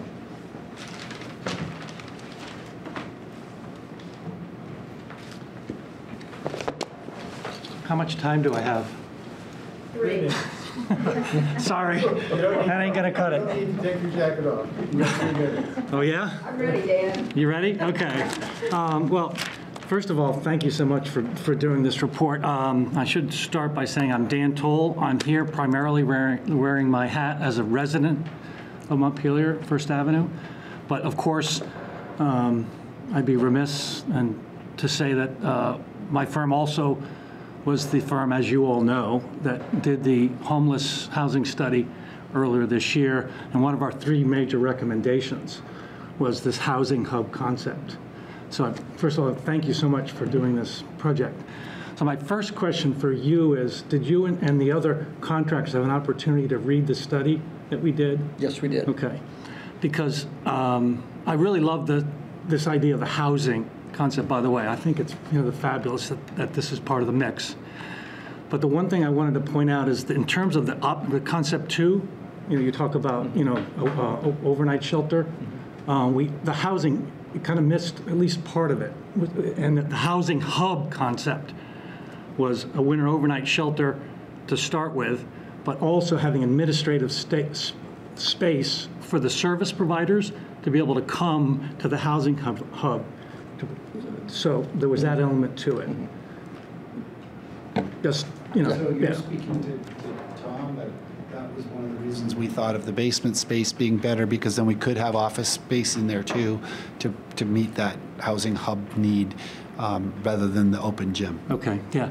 Unfortunately, as you mentioned, I didn't even see the report till this afternoon. I went to the website yesterday and it wasn't there. Unfortunately, Kelly caught it and posted it. So I have not had a chance to read the whole report, but I have been able to skim. The second thing, in terms of the cost of the housing, when you did the estimate, was this based on private market construction costs as opposed to Down Street? Because as you're probably aware, Down Street has a lower cost of capital and tax credits. So they can typically do a project like this for significantly less than a private developer. We didn't get into that detail. We carried the price we've seen on recent big-scale affordable housing renovations that we've been involved with.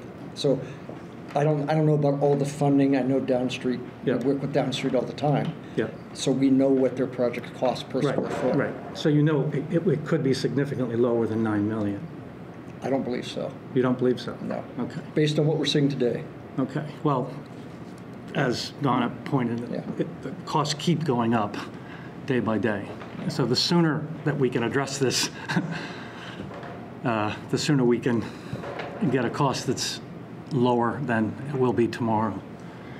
The last, I guess I'll keep it short, uncharacteristically, but the last question I had, we were talking about the funding issue. How much of the $425,000 that was allocated for homeless and public bathrooms is left that could be allocated to any of these concepts? That would be where the $300,000 match came for this grant that we're talking. I'm having a hard time hearing. I'm sorry, that would be where the $300,000 match came for this grant that we're talking about, would be toward this project to do all the renovations in that building. The $300,000 match? For that $1.5 million grant to do all of the renovations. Okay. But what about the 425? How much is that? Well, that's 300 of the 425. 300, okay. I thought you were saying that was the match. No. That is where that match would come from. Okay. Presumably. Great. Well, I concur with Rick's comment about the permanent overnight shelter being a priority going forward. And I love this idea of, my partner and I had thought about and I think we talked about, medium to long term, thinking about housing, but I'm really delighted to see this as part of the proposal right now. So I'd encourage the council to consider concepts 2 and 3, but in terms of the concept 2, think about the housing hub concept that was in our proposal, our recommendations. Thanks, Ted. Thank you. I'm looking at the Zoom, and I'm not seeing anyone online trying to raise their hands. I'm sure that someone will correct me if I'm missing somebody. But so I think that gets us to the question that Lauren was starting to ask, which is, are you looking for a motion saying to go ahead, or are you looking for the council members to all say, boy, this seems like a great idea, and just start investigating? Or yeah, I mean, obviously we don't have any funds, and we're not asking you to commit anything, but to the extent that you wish to go on the record as saying this is a direction, whatever the direction is, that you'd like us to pursue to come back with more recommendations or, funding requests or grant funds or whatever. I mean, we came up with an idea based on, after we saw Tom's report. Obviously, we know and we'd heard from Rick that there might be some interest, but we wanted to follow that up. But we don't want to get out ahead of you and recognizing that we're in tough times right now too. So, but it is an important community need. So wherever you feel, whatever you want to tell us, we'll listen. Cool. Lauren, do you want to make your motion? Or you? Sure. So I move that we direct city staff to seek state and federal funding to help support advancing shelter and housing at the rec center site. Second. Any discussion by members of the council? So, right now, the building's still functioning as a recreation center, and we'll need to continue functioning that way. So, this will need to be staged one way or the other. I assume that people remembered that, but it's something I've been thinking about. And it could be for a number of years under that situation. Carrie, then Donna. Can I hear the motion read exactly? We direct city staff to seek state and federal funding to help support advancing shelter and housing at the rec center site.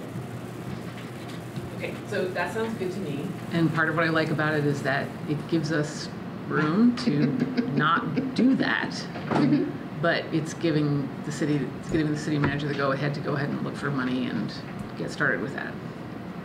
Does that kind of capture what the intent was? Okay, then I think it sounds great. Well, just to remind people, my understanding is that basement right now is storage. It's not used for any programs or classes. So that basement could possibly go in advance of anything else we do for rec somewhere else. I just wanted people to understand that. That's what we're suggesting. And I don't think it's a good motion, but obviously I think like having some, that involves like planning and like thinking through the steps that would be needed, which of course you'll do. So just to state the obvious that part of, as you seek the thing, it's knowing that this is the direction we want to seek and that we'll look forward to hearing the updates on what would be needed, timelines, all the things, to give us decisions to make in the future. Yes, many decisions along the way. That's right.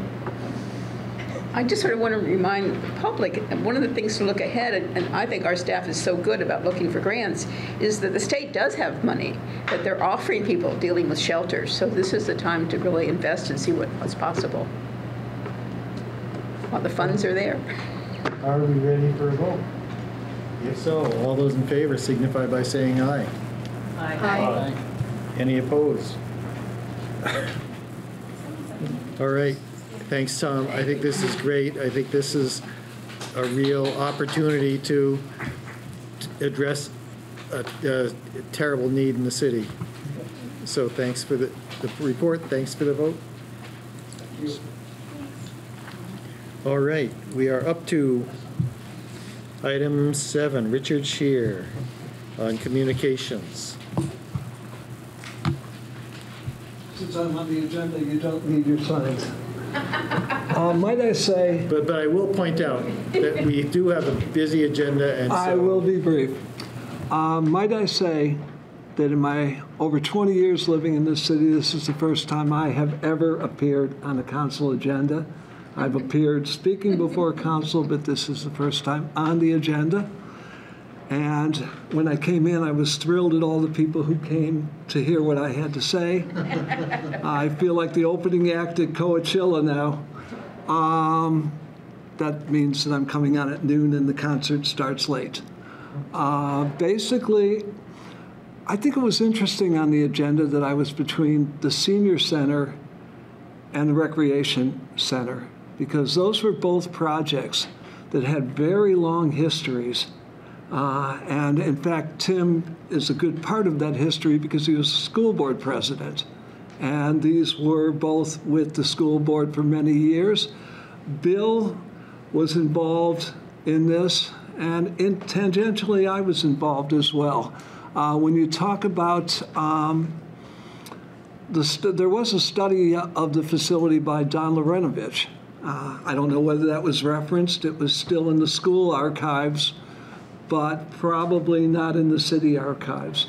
What I'm here today to talk about is the website. And again, I'm looking over at John Odom and at Bill because they were part of the transition from the old website to the one that we're in right now, which is the city's new old website. And basically it's been about a decade since the website's really been addressed, and in a fundamental way.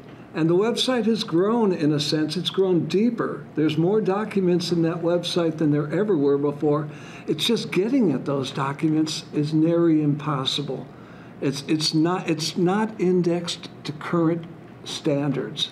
When I went to look up the rec center and I went to look up the senior center, it was very difficult to find my way through that. Tom wouldn't have had to ask Chris if our capital budgets were indexed correctly. He would have found out exactly when that roof was replaced because it was in our capital budgets. But our capital budgets are not indexed that way. What I'm here to request of City Council is yet another citizens committee. And it's a citizens committee that will study the city's website and how the city's website can become more functional and more reflective of the ability to frame municipal discussion in coherent policy terms so it doesn't end up in front page forum with people yelling at each other and trading pseudo faux facts. That's what I'm interested in, is how can our city website become more modern, more accessible, and more policy focused so that people who have an interest in the issues of policy can follow them historically so that we're not constantly pretending that this is new when it's not. And the one particular area I had an interest in was the presentation of the city budget and the discussion of both city budgets, capital and operating, so that people can understand the current city budget, how we got to the current city budget, and how that differs from the proposed budget, so that the city's presentation of budget isn't a series of show and tells with no one here except for people who want to yell for their own parochial interests, so that people who are interested in the budget can intelligently not only see it online, but ask questions online that are answered so that other people can see what questions have been submitted and answered, so that it isn't focused solely on these city council meetings. So I propose yet another limited city committee. I think it should take about 5 months to really sit for a group of people to explore this and make recommendations as to what a different version of a city website, the functionality, might actually look like. And I think there's skills in this city to tap on, and I think there would be interest in this. And if this council were to recommend such a committee, I would put my name in there to work on the budget section. But we wouldn't be tied. Notice that Evelyn is sitting in on this. Evelyn's work in or if she's here, Evelyn's work in social media wouldn't be touched. The Facebook page, the Instagram, the mailouts, all of that stuff is really good and really present, but it's not archival. It's the present moment. And the present moment wouldn't be addressed. That would be left to her. But I think that 10 years really is a long time on a website as important as a city website. See, I kept it brief for me. Is there any question coming up that you guys have of what I'm proposing? Anyone have any questions before I ask Bill to give us his take on this? You know, I can tell you my question about this is kind of fundamental, which is that what you're talking about this committee doing is really what our city government and our paid staff who run the web page do and what they're paid to do. And so that's, I question, every citizen committee we create requires staffing by paid city staff to do it. And so I am really questioning, well, what is there that this would do that we're not already doing? And there are always going to be people who think the city is doing some things better or worse than they would if they were in charge. But we don't have a committee to tell the public works how to pave roads. We don't have a committee to tell the fire department how to operate. And so why is this different? It's different because our city staff, in terms of web, are not talking about the fundamental concept of how the web is designed, of what the web is designed to do, and how they are a maintenance crew that makes sure that our website continues operating and functioning, which is a perfectly valid staff position and staff usage. Every website needs its technical support, but realize that that is technical support of an existing system. And it's what we're talking about is the same thing in a sense as what Tom was talking about, which isn't keeping the recreation center in its current technical state. We're talking about pushing that use to a different functional level to address different functional needs. So it isn't duplicative of those people. Those people, if we were to change this website, their job would be the same. It would be to make sure that that website is functioning and that that website is actually updated and things like that. What this is it's talking about the use of the city website, and a decade is forever in terms of websites. Okay, thanks. Bill.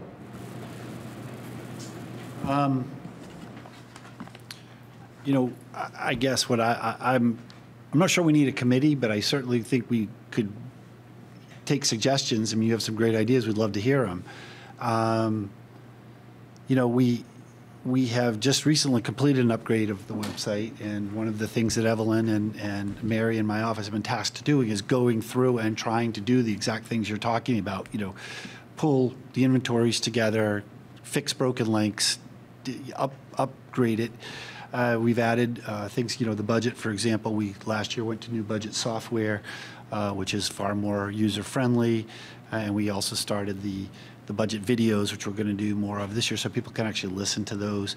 We've now added the Zen City platform, which does have the interactive piece. So I think our plan for this year's budget is to have places where people can ask questions, offer comments, answer survey questions, those kind of things. So, I mean, we're moving pretty actively to trying to accomplish the goals that Richard is saying, and Evelyn's really been leading the way. But certainly, I think if folks like Richard or anybody else have really good suggestions, let's have them. We agree, but I'm not sure website by committee, but that's really up to you and up to, I don't want to, whatever you think. Go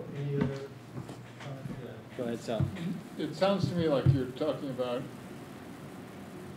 developing a new taxonomy for a certain portion of the site, not the... It's a new technology. It doesn't necessarily have to be a new technology. I design websites, No, not even I don't websites, mean a but data work. I mean a new taxonomy, a way of... Yeah, a new way of looking at what we have at our archive, massive archive, and how to make that massive archive more accessible.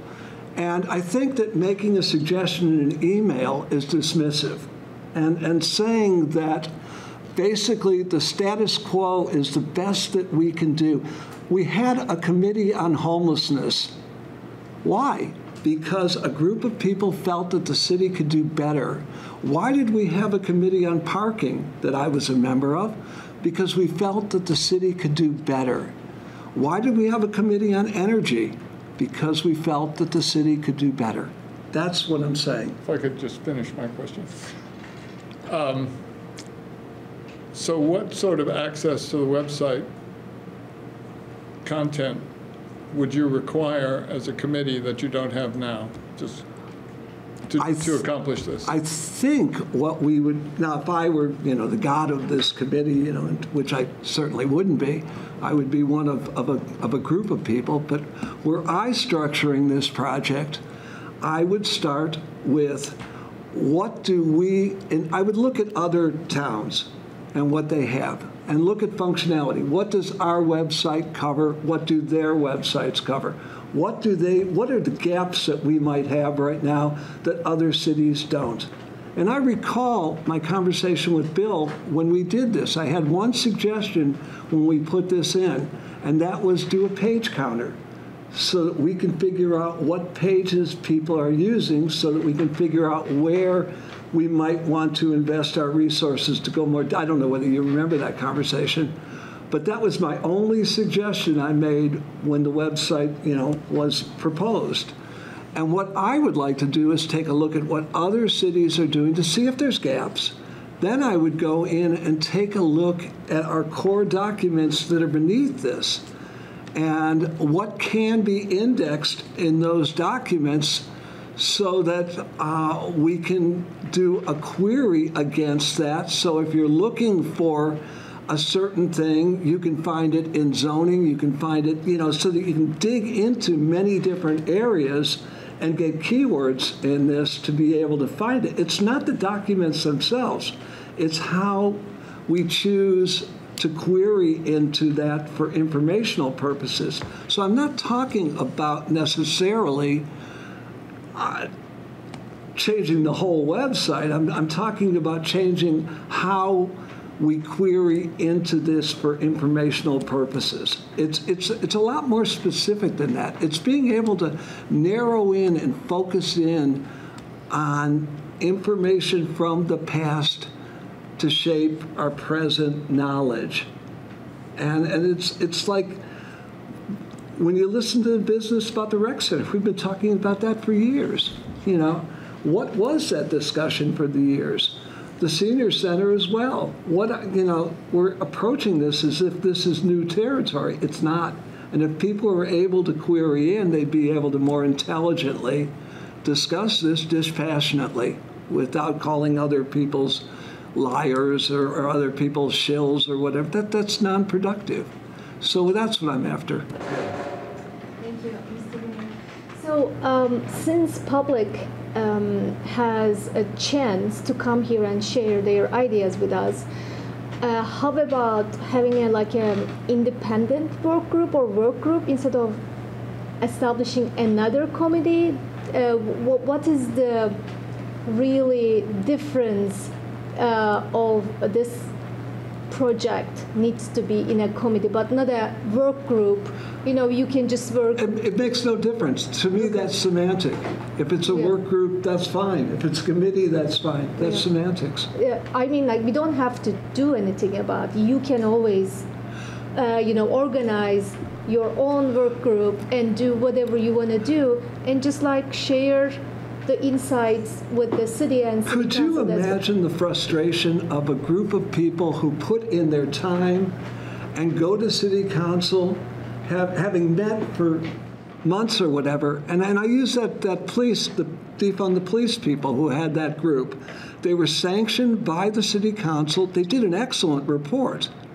But could you imagine doing that report and having the city council turn around and saying, well, that's your work? Well, I'll point out that was not a defund the police group. It was a police advisory commission. Carrie. Yeah, so this is the direction that I've been thinking also, that I'm not sure. So first of all, let me say that I think that your thoughts about what kind of access to information we want to have on the website are really interesting. And I would love to be able to have that kind of historical record that you're talking about too. I'm not sure that it's such a priority of the city council right now that we would be directing the city to do that and then create a committee to help that happen. But I do think that you have some very interesting ideas and could have some really valuable input. And I think that you might actually get farther with it, I don't know, but by doing it outside of the structure of a city committee. That because we're just, it's adding more bureaucracy. It's, it's not coming from the city council. It would be something that could be coming from citizens saying, this is what we observed, and these are the suggestions that we have. There's no more assurance that the recommendations of a committee would be taken than the recommendations of a group of concerned citizens who put in the effort and the Just research for the and brought record. a recommendation. Right, but for the record, Carrie, they had people, the homeless task force got a study. Richard, Carrie has the floor. I'm sorry, Carrie. So I would encourage you to pull together people who are like-minded as you are, who want to work on this, and see what you can come up with. And I think you'll get a lot farther. Tim, quick questions on just the base where we're really starting all this from, too. Having had my own company with managing websites that people search for data all the time and watching that evolve. And I use the city website frequently researching for real estate information daily. And it's very, and I also go to sites for every other town around here and do it. So I have a pretty good basis of who's got a great site and whose sites aren't so good. So I guess my questions for us are, who hosts our site? Do we have someone that we pay to host our site that keeps it current? I assume we do, yeah. And then? Yes, so Civic Plus is our provider. Is that Civic Plus, they're a major municipal government website provider nationally. Which is what I was hoping you'd say, because in real estate, what we go through, there's a great group in Burlington, Vermont, it's like a nationally rated company that does real estate websites, and I assume there had to be an equivalent for municipal websites. And those and those people know what they're doing and keep it current. Because I have seen a lot of changes over 10 years. At least in the research side I'm on, it hasn't been stagnant. So I think there's a good basis here that maybe getting that information first before you kind of look to change it. You If really I'm should know seeing what a the problem that council's not seeing, Tim, then that's fine. Yeah. But I will remind Jack that the homeless people got together, the homeless advocates got together and ended up with this study. They weren't told, sit in your own group and come to us. The people who are concerned about police brutality in Montpelier weren't told, hey, talk amongst yourselves. You know, I'm just saying that there are certain groups in this city that are able to sit and access a council concern. So do not be dismissive immediately and say that information access is less important. But I can understand everything you're saying. Okay, Richard. Yeah, we've got a member of the public who'd like to speak. I'm Meg Baird, and I've lived in Montpelier since 1979. I don't understand all the procedures, but if Richard formed this group in his living room and he came to the city council, would they have 3 minutes to speak because it wasn't something that the city council asked to have happen? Whereas Tom Bachman, my understanding is the city council asked him to do research, so he got to speak for a bunch of minutes. And as someone who is trying to get factual information to form my opinions, instead of going with the rumors from Front Porch Forum or asking someone who doesn't really know, I would like to be able to find stuff easily on the web page. I would like to have been able to go to the web page as someone who's not really computer competent and to be able to type in senior center, history of it, what's the budget, so that I would have been going with the factual documents in the archive versus someone who's annoyed and may have the facts, but I'm like, do they really have the facts of the history? So I think it's a great idea. I don't understand why people are so, let's not have another committee that the council is asking for. And I think it makes sense for you to have a lot of information versus not a lot of information when you're making decisions. I think having excess, an overabundance of information is better when you make decisions versus a minimal one perspective amount of information. Okay, thanks. I'd like to bring this to the point, which is that there's a proposal before us to create a committee, and along the lines that Richard laid out in his memo. And I'm wondering if there's interest in moving forward on that proposal.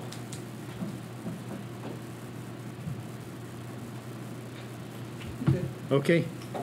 Thank you Thanks, very much for your time.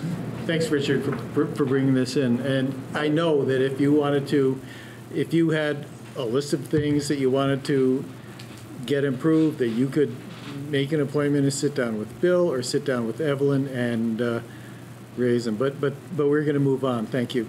Thank you, Jack, for Donna. putting me on the agenda. Done it? Yeah, no, and I appreciate it too. It's just is not where I want to put on another committee, because a committee we have a lot of obligations about. And I do think that you directly, as your information with our staff, that a lot can happen. But I also wanted to talk to Meg in that I really apologize if, I guess I misinterpreted, if the senior center individuals were coming for a presentation versus that they wanted to have a lot of people speak.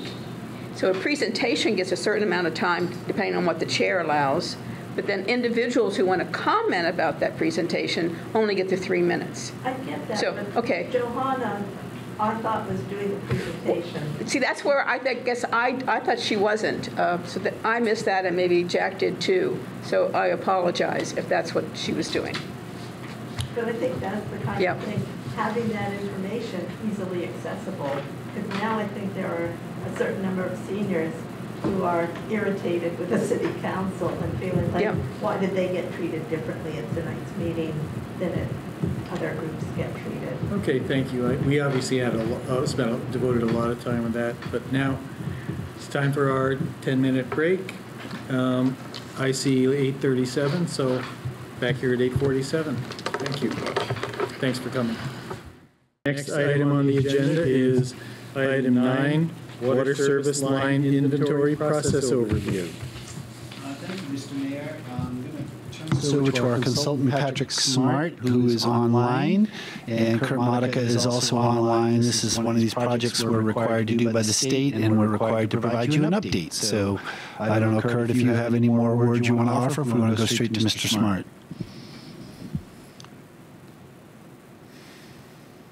Sure. I'll just give a brief introduction. Sorry, you got cut off there. This project is a water line service inventory. So essentially inventorying all the service lines within existing buildings within the water system. And this project consultant was selected through an RFQ process previously approved by City Council.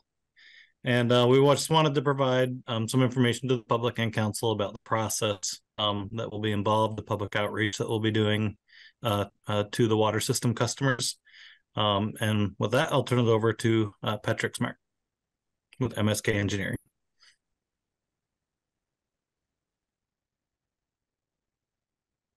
Thanks, Kurt. Great, we can hear you. Thank you. Oh, you can hear me? Hear and see you, yes. Okay, great. Thanks for the introduction. My name is Patrick Smart with MSK Engineers. As Kurt said, we wanted to come tonight to give a brief overview of the service line inventory project and the next steps. Like Kurt mentioned, it's a federally required project. The goal is to identify all of the service line materials throughout the city's water system. And to do that, we're going to be reviewing whatever records are available, and we'll also be reaching out to all of the customers of the water system to solicit them to either take a photo of their service line right next to the distribution meter where it enters their home, or also to schedule an appointment, and one of MSK's field technicians can stop by to observe the service line materials and record them for the inventory. One important note, as part of this project, we're especially interested in determining whether there are any lead service lines that may be present in the city. And if you know anybody, or if you find that your home itself does have a lead service line, please tell me. Currently, there are significant amounts of federal funding that are available to every state, and Vermont is receiving about $28 million a year for the next 5 years of federal funds that can only be used to identify and replace lead service lines. That's part of the funding source that we're utilizing for this inventory project. I bring that up because if we do find lead service lines, then the next step is to capitalize on this federal funding that's available to put together a project and hopefully replace those lines at low to no cost to the home and property owners. So that's the long-term piece. Is there is a plan if we do encounter any service lines that need to take we need to take action for. Over the next couple of weeks, we'll be coordinating with Public Works and Evelyn we'll also be sending out letters through that coordination to all of the customers of the water system, informing them about the project and giving them options to either click on a hyperlink, email a photo of their service line directly to us, or also to schedule an appointment and so that we can come by and complete this work.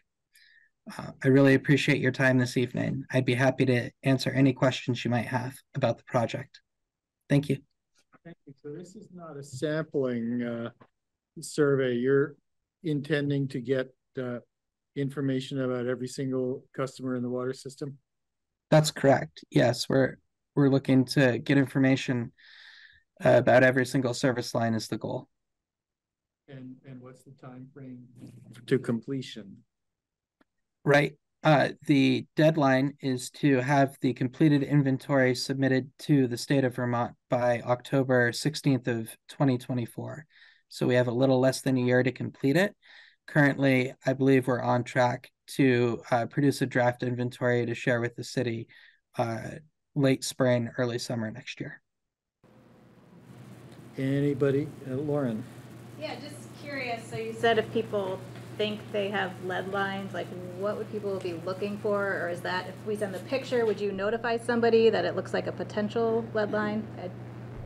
Yeah, that's a great question. So lead itself, it looks like a dull silvery metal. It's really soft. You can easily scratch it with a penny. Those are a couple of quick, easy tests you could do if you're looking at a pipe and you're thinking, oh, I don't know if this is galvanized or if maybe it's lead. That would be one way you could tell. We also have little swab tests. They look like little paint brushes, and you may be familiar if you've ever tested your home to see if you have lead paint in your home. It's the same exact test. You can swab it on the surface of a pipe, and if the pipe is lead, the swab will turn red. It even rhymes. But that's another method that you could use. I would say if you're a resident or a homeowner, if you're looking at a pipe and you're concerned or you're uncertain, just reach out, either email or call me, and I'll be happy to come over and have a look at it and tell you what the materials are and what next steps you could take or would be appropriate. I think I've lived here 40 years. I'm not aware that this has ever been done. Has this been done in Montpelier before? I don't believe so. This is the first. EPA passed new federal regulations in 2021 called the Lead and Copper Rule Revisions. And these are the first sets of drinking water regulations that have ever formally required a public utility to go through and actually inventory their service line materials. In previous years, I believe the lead and copper rule was established around 1994. At that time, there was a requirement for utilities to identify the presence of lead service lines, but that was only limited to if they knew they had any. They had to self-report and say that. There wasn't a requirement to comprehensively review records or develop an inventory in the fashion that's being required now. Anyone else have anything yourself?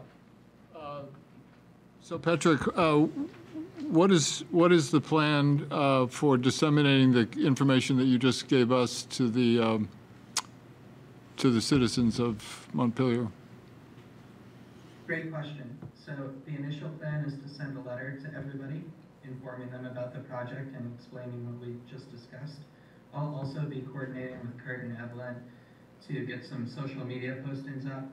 Those will be a lot briefer than what we just discussed tonight. It'll be focused on bringing up awareness about the project and providing resources so that people could click on a link or be on the lookout for our letter, ways to get more information if they want. And it'll have our contact information in there. Great, thank you. Anybody else? Okay. Thanks for coming and doing this. Thanks for having me. Appreciate it. All right, we're up to item number 10, revisions to the fiscal year 2024 budget.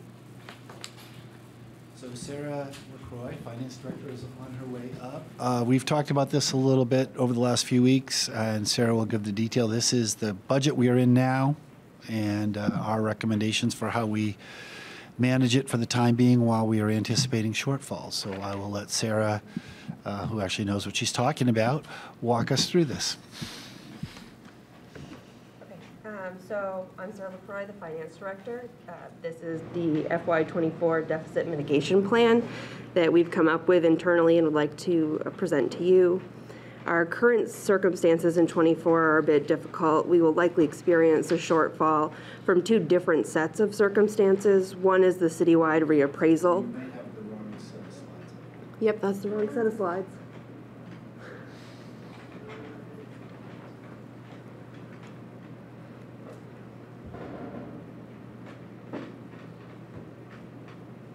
It's not coming up on the remote screen. It's coming up here.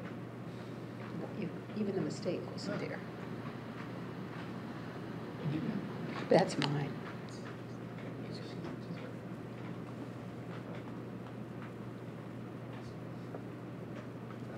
That's the right one. So, like I said, two different sets of circumstances. The first is the reappraisal. We will experience some tax revenue loss there. The tax rate was set in late August based on the grand list as of that date.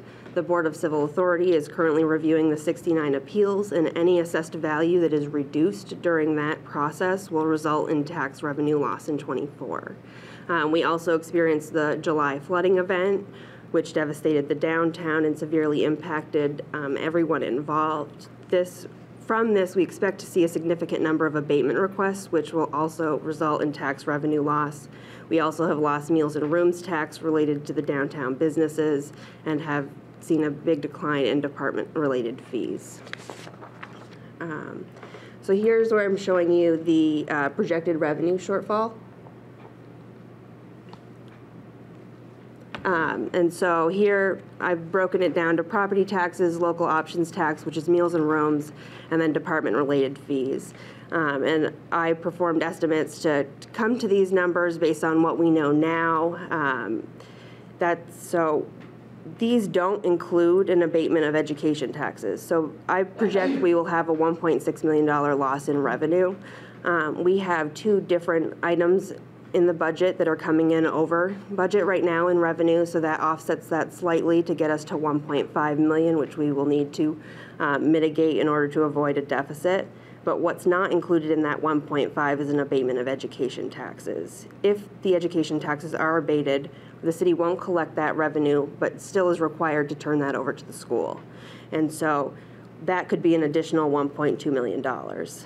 Discussions are in the legislature right now about relief, but that's currently not known. But that is also something on the radar, but not included in this deficit mitigation plan. Does that typically, there's probably no typical, but would we anticipate going for this in the Budget Adjustment Act? rather than? So in 2011, after IRP, the state did adopt a bill to help relieve the education tax. It was a little bit more restrictive than what we would hope for. You had to meet 4 criteria in order for it to be exempted. So the league is active. We've been active. There's already been a bill submitted. What we would hope for is that any properties in a floodplain that achieve balance, the state would make up the ed tax difference. But who knows? They'll do what they do. Yeah. Right. So, but it is, significant because it would be 2.7 instead of 1.5. Then we've come up with some proposed cost-saving measures of those.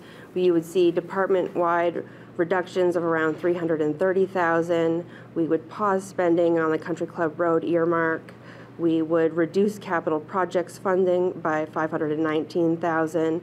We would repurpose some committed fund balance, and we would repurpose some ARPA funds to get to that 1.5 and still be able to preserve our unassigned fund balance and provide services to the community. We are working internally to scale back as much as we can and still provide the services that are expected. And we all met and have agreed upon these proposed cost-saving measures for you. And we've only been making purchases necessary to operations that were already under contract for projects and then for flood recovery. So I've outlined these a little further. For the reductions by department, you can see the breakout. The general fund wouldn't pay the parking fund for employee parking. Different departments have deferred supplies and maintenance. We have reduced the City Hall maintenance and services budget because right now we're primarily focused on flood recovery, and those would be FEMA eligible, so they wouldn't come from the general fund budget. We expect to see some savings from the vacancies we have in the open positions as we continue to keep those positions open. And again, I've broken down, we had 3 different lines where we were funding expenses related to the Country Club Road in 2024. And if we pause on the use of that funding at this time, that would help cover that gap. In addition, we reviewed what was in the capital fund. We carried over approximately $618,000 from the prior year. So if we partially fund CIP this year in the amount of $500,000 and reduce it by $504,470, that will also help us close that gap. And I've gone through the projects we have outstanding and under contract to determine how much I have felt we needed to fund the capital and cover those and leave the rest for reserve. So to do this, we have, as I said, reduced. We've repurposed the fund balance that we carried over and are deferring projects and equipment until the funding can be restored. And this was a decision we made immediately following the flood to try to conserve financial resources and be able to focus on flood recovery.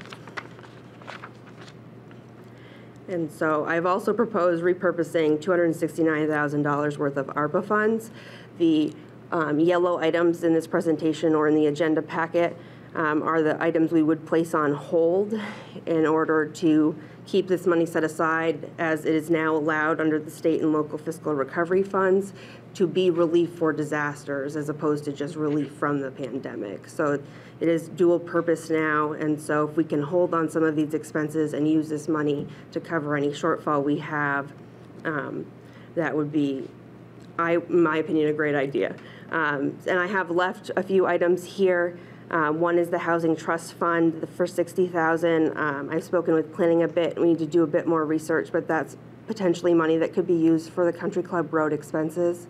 And then, as we talked about earlier, there's $300,000 left, which would be a great grant match for the rec center improvements that we discussed.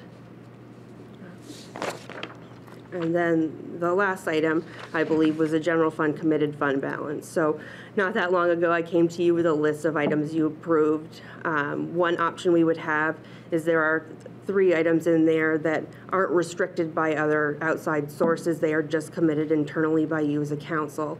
And that's for the HRA reserve, the Public Works pavement marking, and planning professional services. And those are all things that could be repurposed to offset the impact this would have on our unassigned fund balance.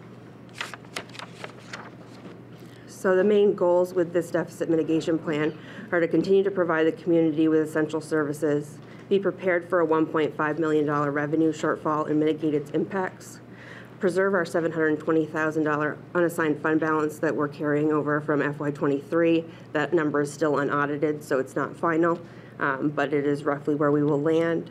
Avoid reductions in personnel, closely monitor the budget and provide you all with regular updates, and then restore the repurposed funds to their intended use as we learn more and if it doesn't turn out to be as bad as I have projected it to be. So at this time, the recommended action would be that you review and approve the fiscal year 2024 general fund deficit mitigation plan as presented and outlined in the agenda packet, and I'm happy to answer any questions. Okay, do we have any questions? Lauren. Thanks. I mean, this seems like a good plan to me. I guess just a couple, so all the positions will be held open, so we're not cutting positions, we're just not filling them, but the plan is not to reduce staffing once we can get back to full budget, right? And I guess my other question is just, are there other opportunities either in addition to the education fund advocacy for trying to, not be on the hook for that additional 1.2 million from the education fund? Are there other things, or can we team up with other cities that have experienced revenue loss to try to get more state support and help? And then just the other thought is, are there projects that we're putting on hold where there might be state funding or where we would miss kind of opportunities where we might want to like rethink timing of different projects or something because we could get state or federal funding that's available in the short term that won't be there in 5 years if we put it on hold? So, short yes to all of the above. Okay.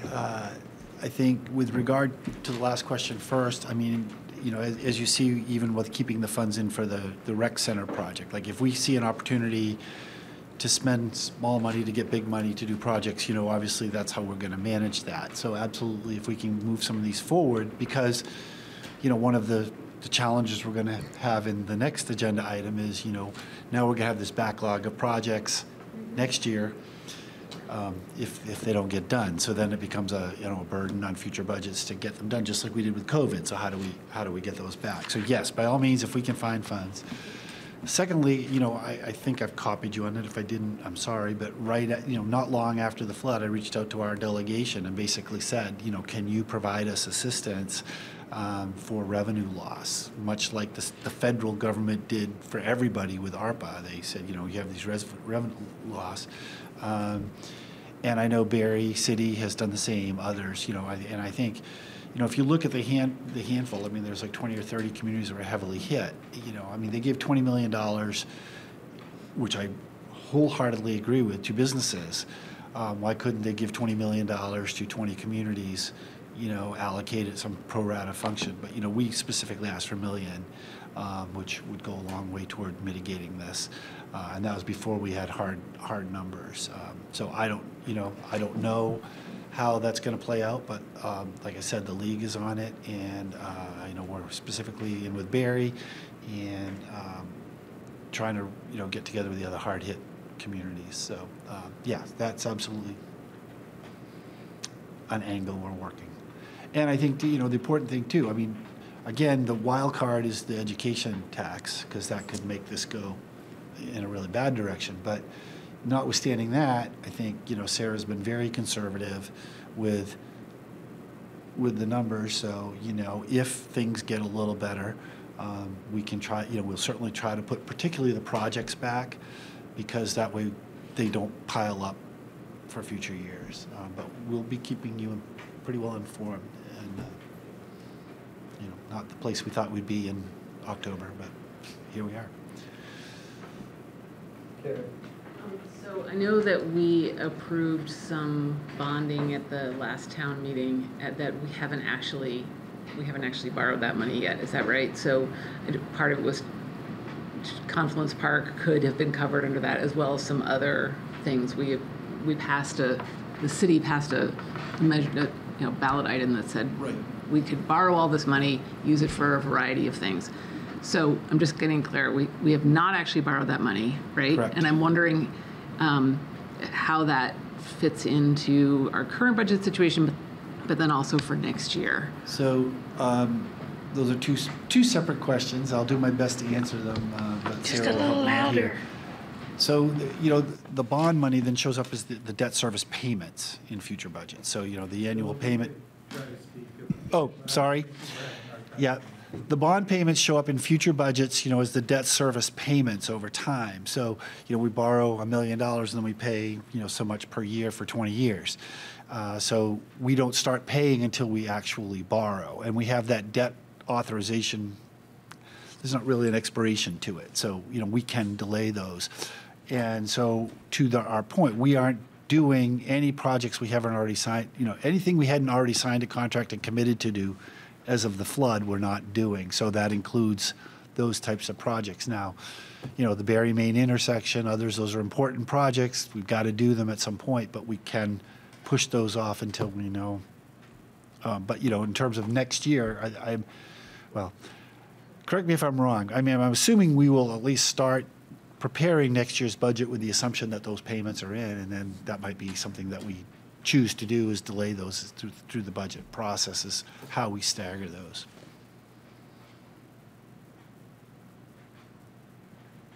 Any other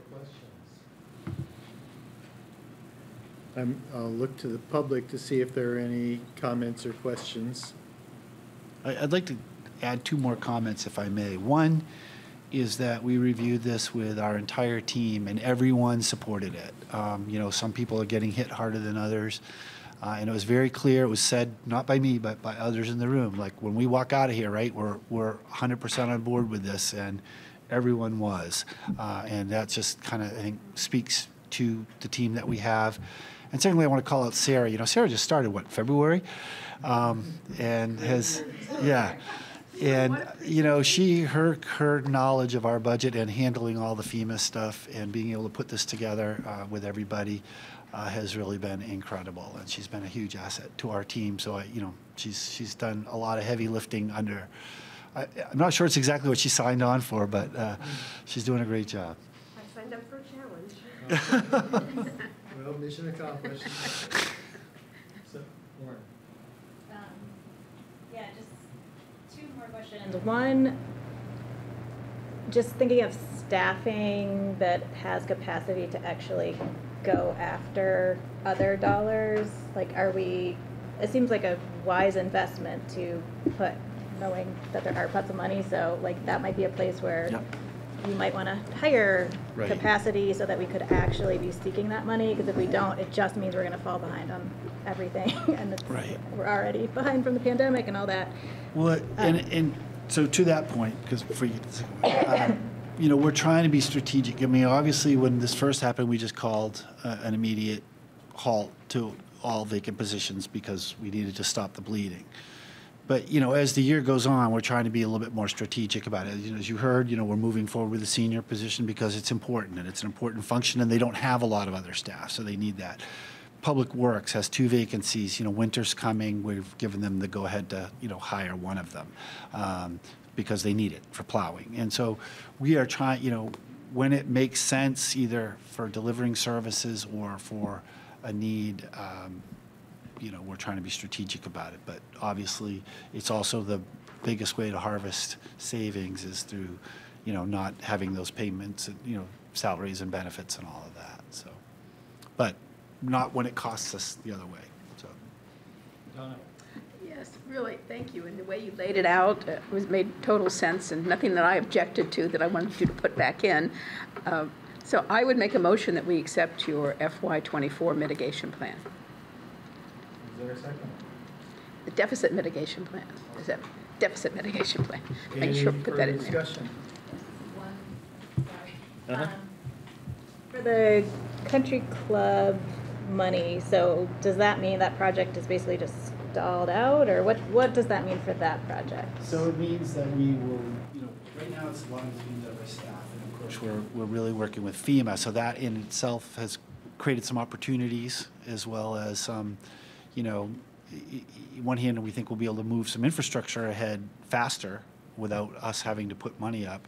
On the other hand, it will tie up some space for a period of time before we can move. So we think we can manage most, and if we can keep that 60,000 in, if we need consulting help, we can do that. If we were going full bore ahead, we'd want to do all the full, we've got a long list of things, of action plans that need to be done and will cost money, but I mean, something's got to give. So,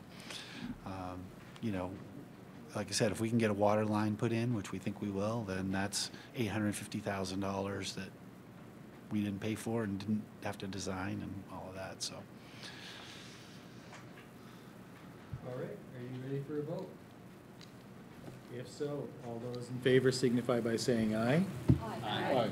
Any opposed? All right, thank you.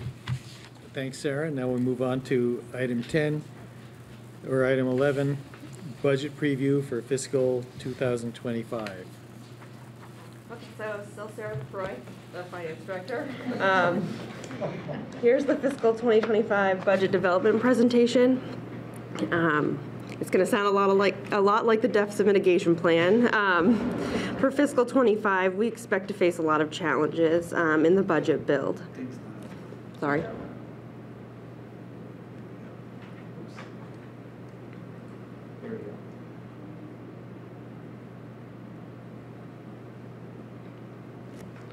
So the July flooding has caused unprecedented damage to the municipal and private buildings and infrastructure.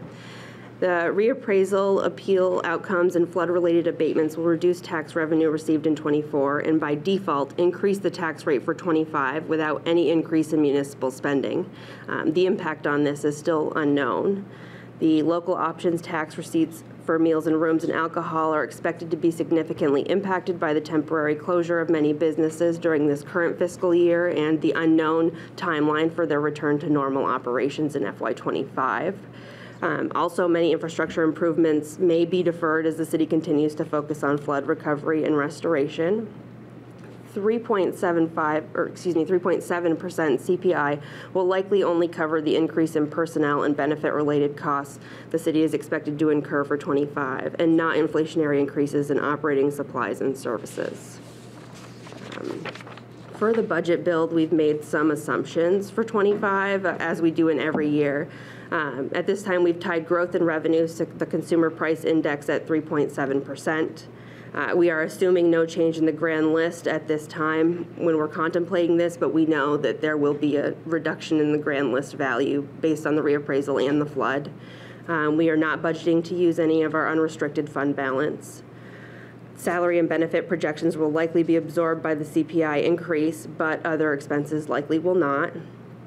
Our health insurance is up 1.3% in the calendar year of 2024. They were originally projecting we would be 12 or 15%, so I signed the letter immediately when I received the 1.3% increase. But the second half of FY25 is still unknown, and our average is about 8 to 10%. So we just will need to plan accordingly for that. Our CIP and equipment plans are going to have to be recalibrated due to flood recovery, as I just spoke about in our deficit mitigation planning. And then funding for community enhancements will require contemplation as we address flood recovery and core operational costs. So in addition to the challenges, assumptions, there are pressures. Our capital improvement plan has a $2.4 million target. This is an increase of $246,500 over the fiscal year 23 capital plan.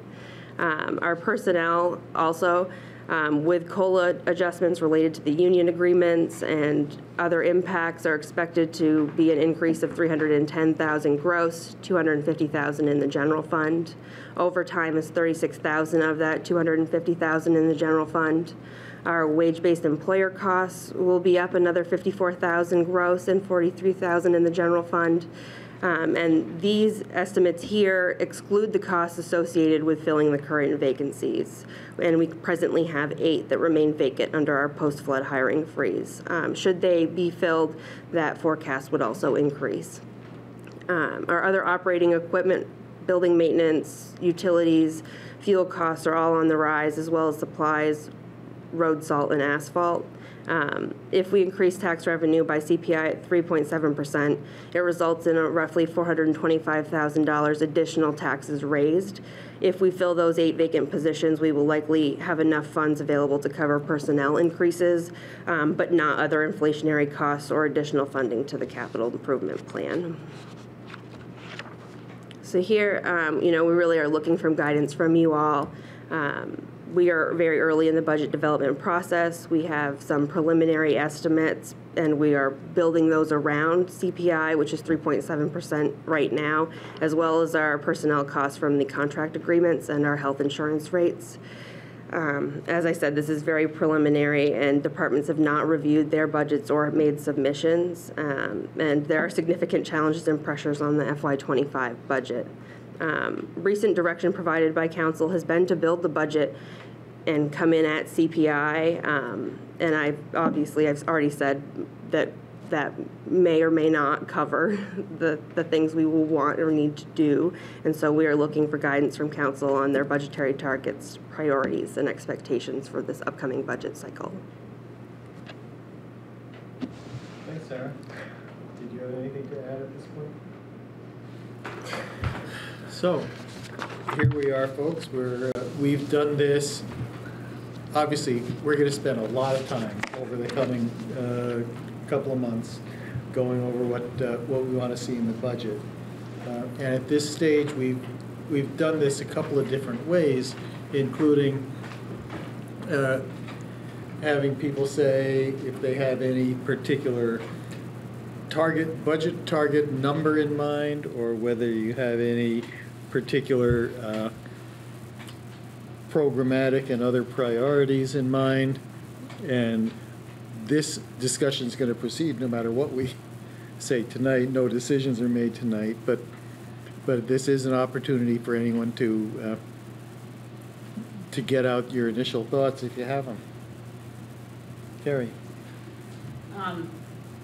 So I'm thinking about our overall budget process, and so we're right at the beginning of it. And I would think that now would be a good time to get public input rather than waiting until we've already pretty much got a budget hashed out and then asking people what they think about it. So I would love it if we could do that right away before we get too far into setting priorities. And we could talk about our own priorities, but I really want to know what everybody else in Montpelier thinks and what their priorities are. Okay. And so the way you would structure it would be, would you get word out for a public hearing, like at our next meeting? I think that would be great. Mm-hmm. Yeah. The budget forum or something. Yeah, Lauren.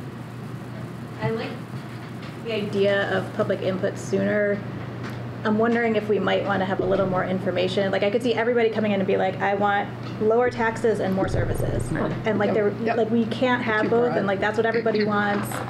We would love to provide that, but we like just can't. And so I feel like there has to be more, like, to me, I would rather have the process, have our departments and looking at our strategic plan, like what are the needs that we identify, and then maybe have like a better understanding of that without being tied to a specific number, but then knowing that we're gonna have to make hard decisions and it's gonna be a tough budget year. And so, if we, I know there's always some screening that happens by all the departments of some hard decisions before like we get to, but like, what's critical to provide the services at the level that our residents deserve and expect. It's been a hard time, so like cutting back on services right now seems like the wrong thing for us to be doing. Like our community needs our city government right now to be stepping up, not stepping back. So I would rather approach it that way and know, there becomes a reality check of like, you just can't, like, we don't want to raise taxes any more than we need to provide really good services.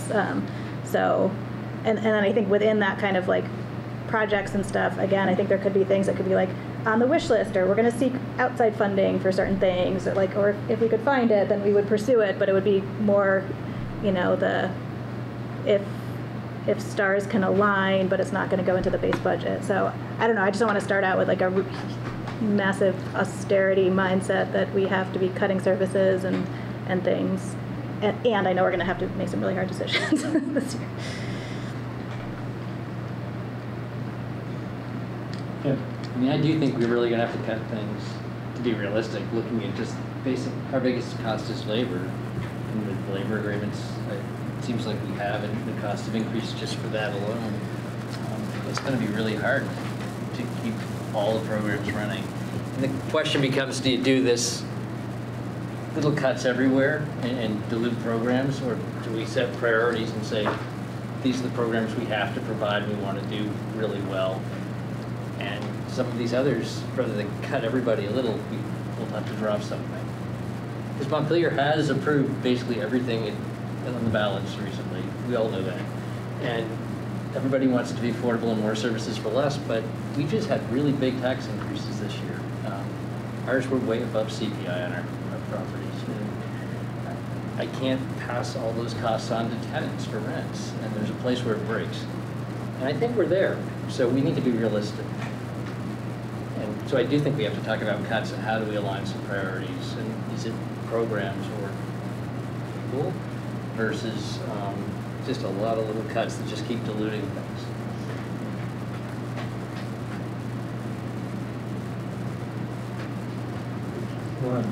I'm sorry. That's okay. Donna. I know who you are. I came onto the council in 2014 after council had insisted on staying at a certain percentage, and they did a lot of cuts. And they had inherited a lot of cuts, and that's why we were so behind on the roads. And they instituted the steady state that said every year we're putting $175,000 more dollars into our roads program. So, you know, if we cut programs, you say, okay, not the paving, not the police, not the fire. It's like, what do you have left? You just want more communication. People want more communication. It takes money. It takes a position.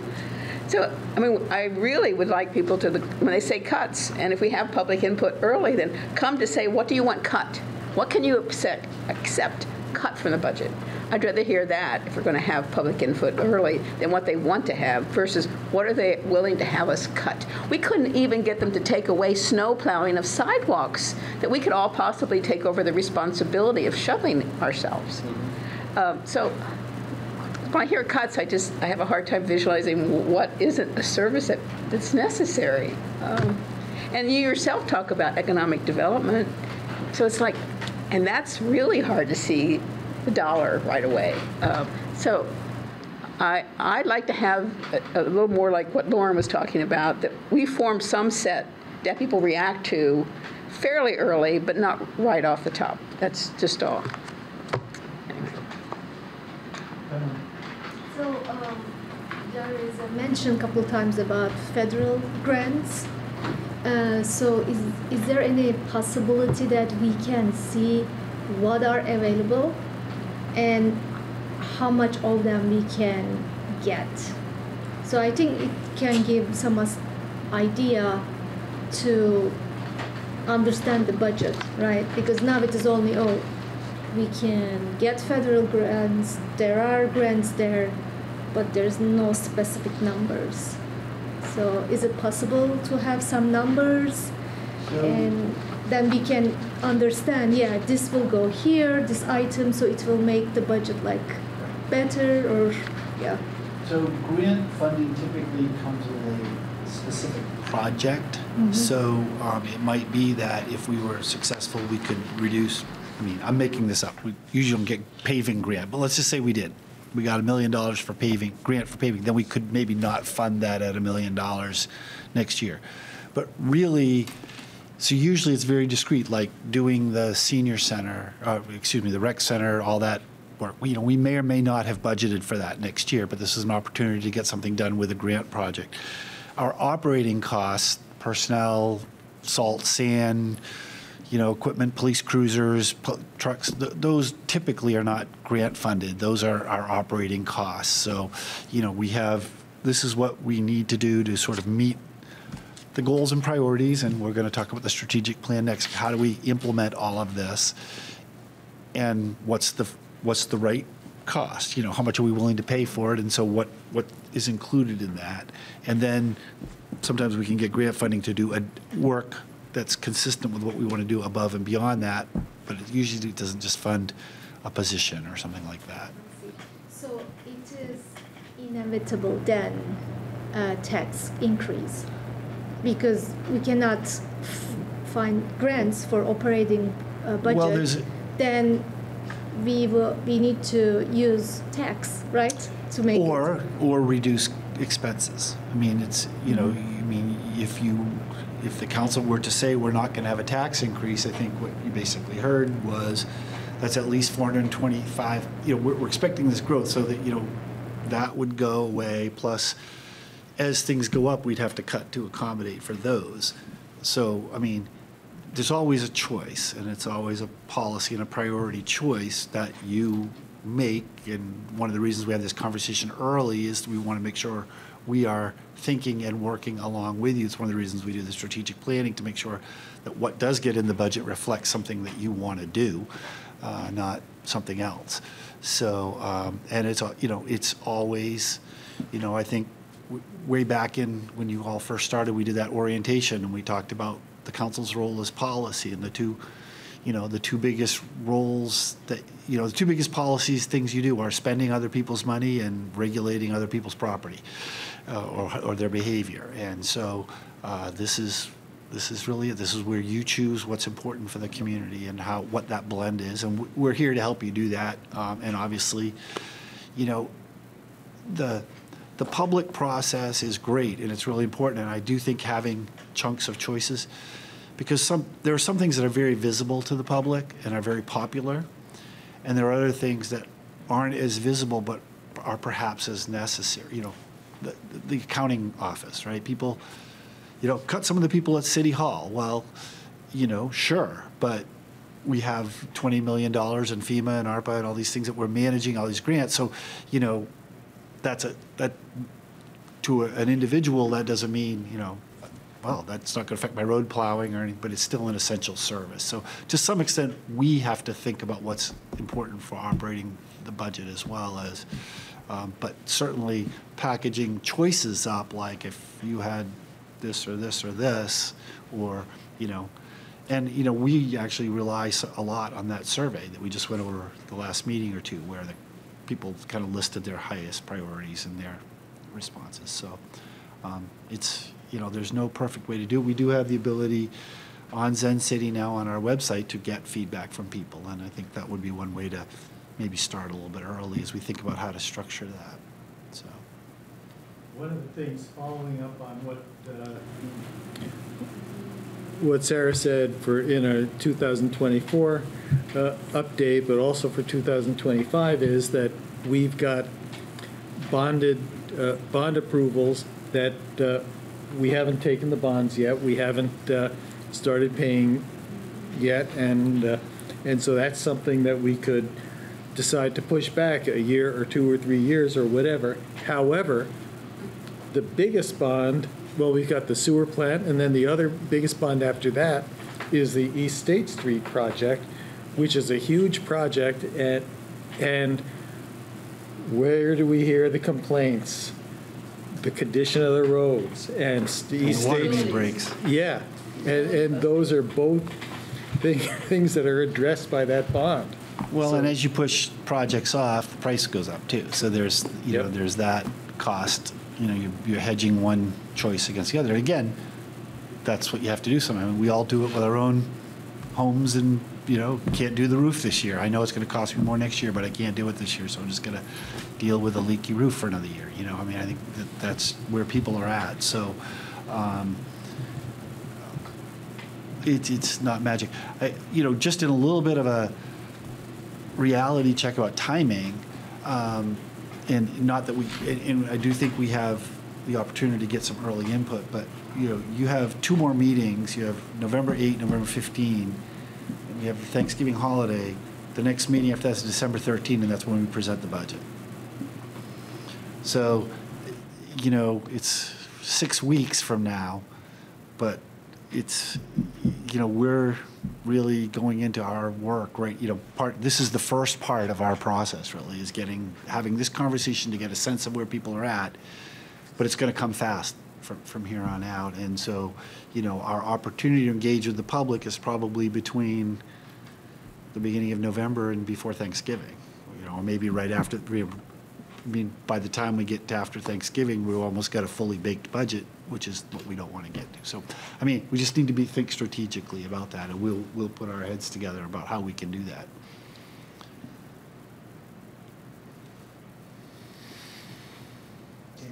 Go ahead, Sam. Well, I'm guessing, this is my first budget process, I'm guessing it's an iterative process.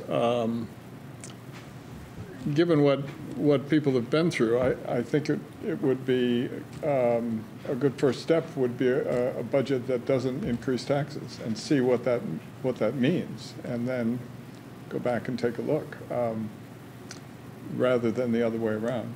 I don't know how you've done it in the past, but since we're going to go through a process several times, we need a place to start. Are there other places we've started that have worked better than that? We've started almost any place you can imagine. Yeah. We've started at that. We've started at, inflation. That's been the most common one. We've started at just bring us your best guess. We've started at just the council saying, well, we'll accept some increase, but only like 1.5. They've set a hard line, bring us a budget that matches this, and then taking a look at what the impact was. So, I mean, it's really how you want to proceed as a group, what you design with. I'll say this, and it doesn't mean you shouldn't do it, but I think I'd be remiss not to say it.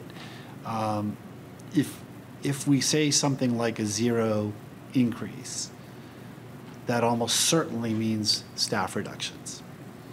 And you go through a process where you have to make those decisions and identify certain positions, and now an employee knows that they've been put on the list, and then it comes to the council, and it's like, oh, well, we don't really want to do that after all. And it gets put back. So it can be, I mean, it's what happens. We're a public process. It's part of the deal, but it can be very difficult. And so if, we could probably say something like at 0%, this is the magnitude of reduction, and these are the areas that we could see. But again, it kind of goes to Tim's statement, how do you want it? Do you want it to say it comes from capital, or no, we want to fully fund our capital plan no matter what, which means then which programs, how do you prioritize your program? So there's all sorts of choices in there. Sure. that are, that you have to provide us along the way, and that we'll suggest to you, but we can always change it based on what you want to do. And the way I've been thinking about this, and I'm not down the road very far yet, but I think the last couple of years, or maybe last year, I was just saying, well, we can't take on any more. We don't have the ability to ask our staff to do more than they've already done, and ask taxpayers to spend more than they've already approved. I don't feel like we have a lot of extraneous stuff in the budget. I don't think we have stuff that people don't value. And so I think it's hard for me to say, well, to want to go into this planning on cuts in services. And so if that means taking more money out of capital and out of services, that's probably my inclination. Lauren? Yeah, I mean, I'm just thinking like a range. Like, if you wanted to come in at no tax increase, it would mean this kind of cuts. If you wanted to come in at CPI, it would mean this. If you wanted to double CPI, it would be this. And then, like, we've got the menu, we've got a better sense of the choices to make, and, So one of the things we can do, and we've done in the past, is, and I'm saying we can do this. Subject. One of the things we've done in the past, in fact, we would probably do anyway, is sort of come up with like, if we could fund everything, what does that look like? And then, then we have a number that says, all right, this is fully funding everybody. This is, fully funding the capital plan, fully funding everything in the strategic plan. This is kind of full. And then we'd say, okay, that would take a 10% increase or whatever, because it will be something like that. And then we would say, from there to get to, inflation would mean cutting, $500,000. To get to zero would be cutting another $400,000, and you could at least see where those things are, and you get order of magnitude dollars without saying specific proposals of, and then, we could highlight where some of the big pockets of money are, and then you could have policy conversation about prioritizing. So that, we typically do that anyway, because people are going to submit their budget requests, and, we whittle them down a little before they come to you to try to get to whatever target or expectation, that we have. We have typically taken it upon ourselves to not bring a budget to you that exceeded the inflation rate, just as a staff extra. Given lacking any specific direction from you, that's probably what we would do if you didn't give us a different order. Mm-hmm. But we would also provide, this is what's not in there. Some of you have done it before. You get the budget. We say, here's what's not funded in this, because we're trying to stay. And then here's the things that are, or here's things that are increased, or those kind of things. So you can really see the change. But there's no perfect system other than working through it. My sense is that I don't want to prematurely cut off the conversation, but my sense is that more than most years lately, people are all over the place. So we can keep talking for longer, but I don't think it's going to get you any more clarity on it's fine. Where to start. I think we need your three choices. Yeah. It's fine. But I don't want to cut people off, so Carrie. My preference would be an increase that's aligned with CPI, and have that be, the place where we start. I would love it if we could spare you having to go through the exercise of coming up with multiple budgets at different levels, but we can calculate the numbers. That's it would be useful. It would be very interesting, but where I'm personally coming from is I think it's not unreasonable for taxes to go up, like everything else is going up, but not a lot more than that. So, but I'm open to going either way too. Yeah. Tim. I think the thing to be careful of with CPI is, because I looked at your report, I thought, oh, okay, 3.7 is interesting. You look at a chart and there's no CPI. There's like a phone book of CPIs. And there's all kinds of indexes, and you use Northeast. And even within that group, it was like 3.0 to 3.7. So there's a range. So do we get something in the realistic range? I think makes sense. And then a lot of people in the community, their incomes don't increase by CPI. And so I think we've got to be cognizant of that. I think last year CPI was used, right? That was the base. I think so. And I think what happened, I have to go back to confirm, but we presented a budget and it was a high CPI last year, and then it got added to after it got to the budget. So there was more stuff was put in. So I think that's what happened. So looking at rents going up at 2.5% or 3%, and CPI went up at 8 or 3 point something. I mean, so I think we've got to be careful with CPI. It's just not totally realistic for everybody in our community, or even maybe most people. I was thinking, Bill, we actually didn't use the CPI until actually we put things in and put things out, and then we measured it against whether it was reasonable within the CPI. It seemed to me we did a lot of exercises specifically moving, because we had that wonderful spreadsheet that allowed us to play with some of the services, and we could take things out, take things in, and we would see the impact on the taxes. And then we went to the CPI. I didn't feel the CPI led us there, but it's just my impression, or maybe that's how I used it. Yeah. I think, I'd have to go back and check. I don't want to. But it gives us someplace to go. Yeah. I like that idea.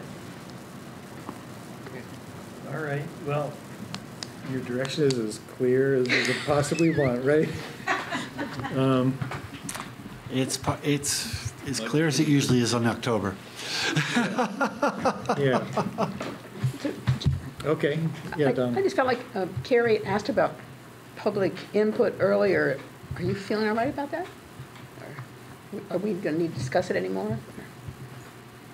I think it's a great, we'll try to come up with something that we can recommend to you as how to do that, given the timing and what we know, and where we know, and all that kind of stuff. Well, sometimes we have workshops that we add extra meetings for that really invite a lot of public input. So. But do people ever come out before they see something they want that's being cut? Or on the chopping block, whatever the term? No, I would say at least a half a dozen and sometimes more. I just don't remember previous experiences where people We came haven't out had in large advance. It's numbers always of when they see people. something they're going to lose. Oh, yeah, sometimes we get 20. Yeah, I mean, you're right. Usually, if there's something targeted to be cut, people will come out. There is occasionally, sometimes if something's proposed, people will come out and say, we think you don't need that, you shouldn't do that. But we don't usually get a lot of people. But so I think that leads to we need to think about a different way to reach people.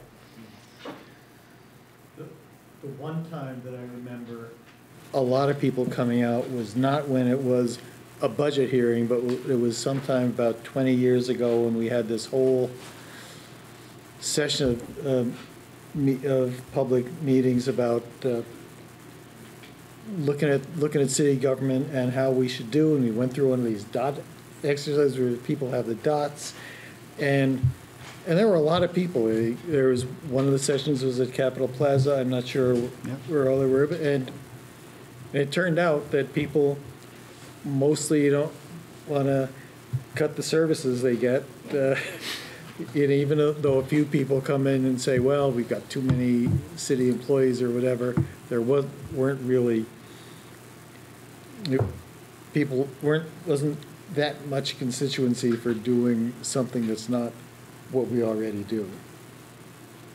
Because the fact that people always vote yes on the budget and on the other things is an indication that people value what they get, and or at least in large numbers. Even this year, I think our yes vote went up. No? No. Okay. All right. Thanks. I think we're ready to move on. Carrie had her hand up. No, it's fine. Oh, I'm sorry, Carrie. No, it's fine. I just Thank didn't you. want to. Next up, we have item 12, strategic plan follow-up. So now we'll spend about 2 hours on the strategic plan. Everyone good for that? Wrap this up now that we know we can't afford anything that's in it.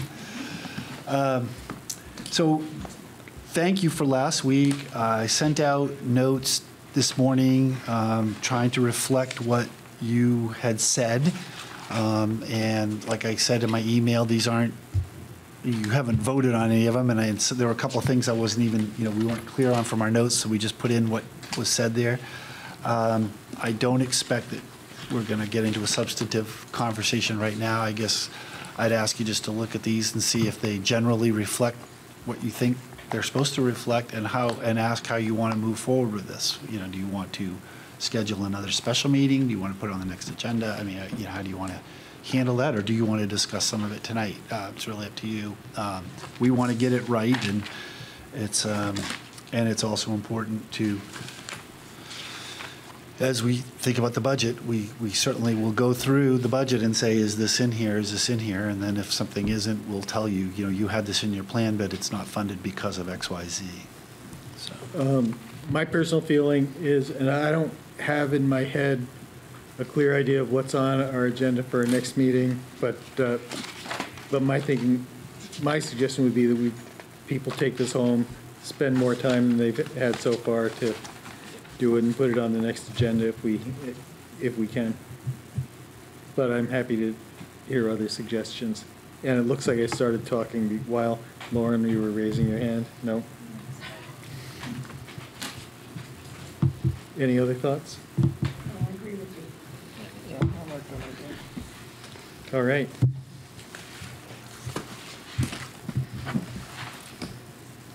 Other business.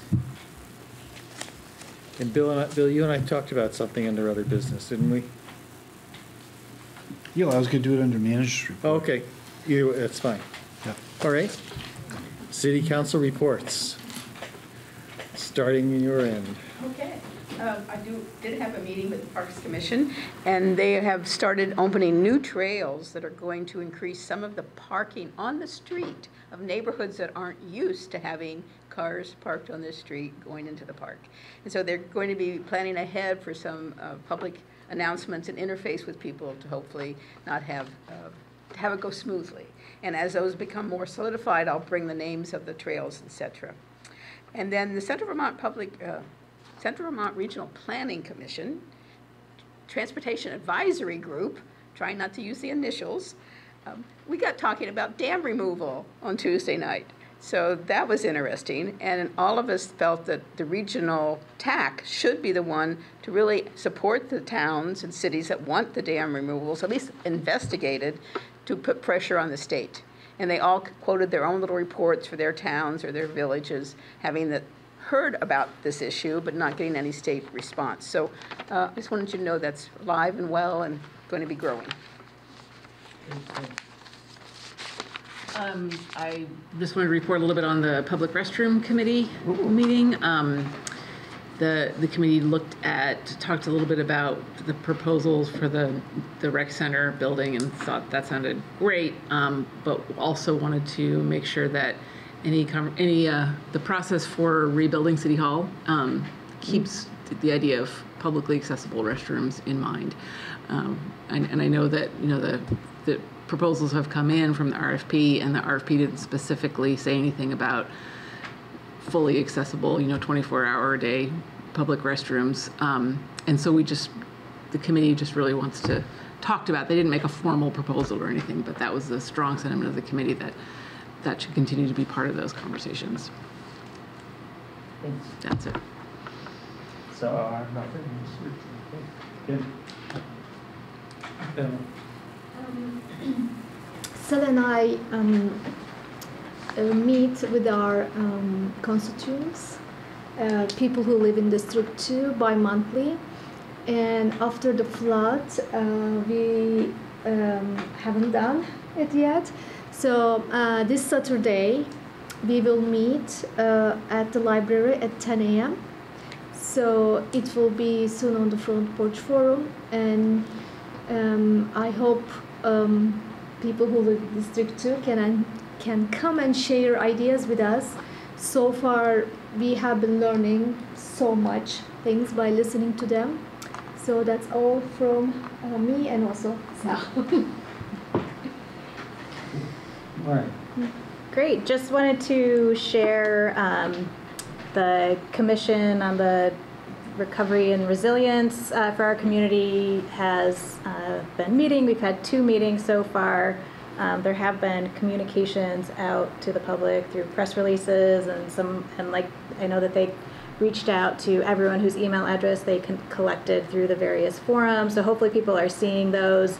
But so far it's really been kind of organizational and looking at the priorities that the community had identified in those processes and thinking about structurally how can we set up work groups to tap into broad expertise. So, if we're looking at dams, we've got to connect with this, our Regional Planning Commission group that Donna mentioned. So it's a lot of kind of mapping right now of different priorities and who can be helpful to pull in. And then the goal is then to reach back out because people at the forums had identified interest in volunteering. So just look out for opportunities to engage in that process once there's just a little more structure to plug into so we can move the community priorities forward.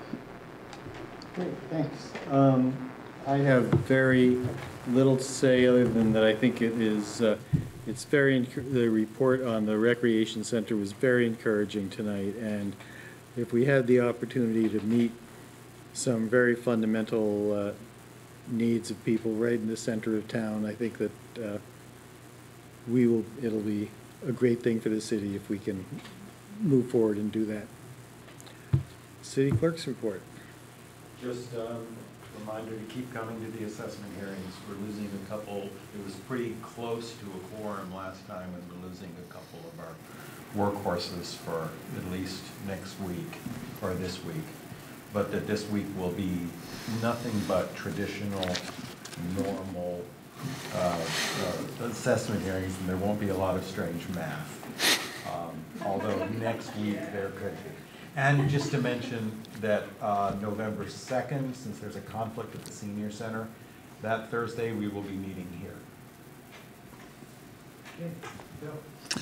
Okay, I got a few things. I think what Jack was referring to, I forwarded to you notice we got about the stump dump from the state, both from solid waste and wetlands.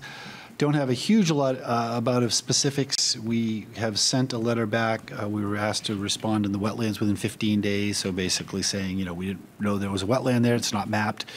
And basically what we're asking for is a meeting with wetlands people and solid waste people together so that we can figure out what's, you know, that one solution doesn't get the other and what is actually needed and what we may need to do, including whether we can continue keeping that open long-term or open only for city functions. So there will be more to come on that. It will probably have some costs, and we'll certainly have some service impacts as we go, because at least until we make corrective actions. So more to come on that. I don't have a lot of specific. Just heads up, we don't have this yet, but the next meeting's on November 8th. That'll be here. The November 15 meeting, because the week after that's Thanksgiving and we're not meeting then, that's a school board night, so we will have to find another place. So I don't know where we'll have that's also got the cable. Maybe it'll be the senior center again. I don't know, but working on that. The next meeting, we just talked about the strategic plan, just so you know, the Resiliency Commission, a couple of members the chair and I think deputy chair are going to come just to connect with the council. I don't think it's going to be long, but we'll be going through the rec study about recreation services, the Ballard and King study. So Mr. Ballard will be here, and the housing committee's recommendations will be coming up. So they've talked about regulating short-term rentals, a couple other things. So they're coming to present those to you. So those are the next, along with the strategic plan. There's probably something else, but those are the ones I remembered off the top of my head. Also, homelessness task force. Homelessness task force, right. Got it. Communicated with us late, and right. I offered them the opportunity to be on next week rather than next time rather than tonight. There we go. Legislative/advocacy committee. It's been Lauren, Jack, and it was Connor and me. Did we know who this year's version is? I couldn't remember. You? Is it you? I don't. I'm volunteering. Well, it's usually 3 council members and me. So we should probably get together soon because we have a lot of asks, I think, this year. And, you know, I think normally we do that in November, right before the budget. You know, we try to set our legislative priorities and then ask our delegation to come in pre-session and go over them with them. So, so if we could get together. So is it Councilmember Brown? Yeah. Okay, great. And the mayor. Okay. And lastly, City Hall. To Carrie's point, the RFP was searching for qualifications that met the FEMA requirements, but we have talked about when we're doing that, what other things can we do? Would it make sense to do that aren't, like a new bathroom wouldn't be FEMA eligible, but does it make sense to do one while we're doing all this work in City Hall? So that would be part of that process, but it's specifically to deal with the flood mitigation and all that stuff. And we did get the bids in yesterday. We were going to try to have a recommendation for tonight, which had been our original schedule, but we had 3 bids in. 2 are very strong, so they're going to do interviews and do more detailed update for you. So that will be on the next agenda as a recommendation. So puts us a couple weeks behind, but I think it'll give us a better choice and more solid information to make a decision from, because, like I said, our team was really excited. So we had great proposals, so that'll be good. All right. That's all I have. And we are adjourned right at 10 p.m.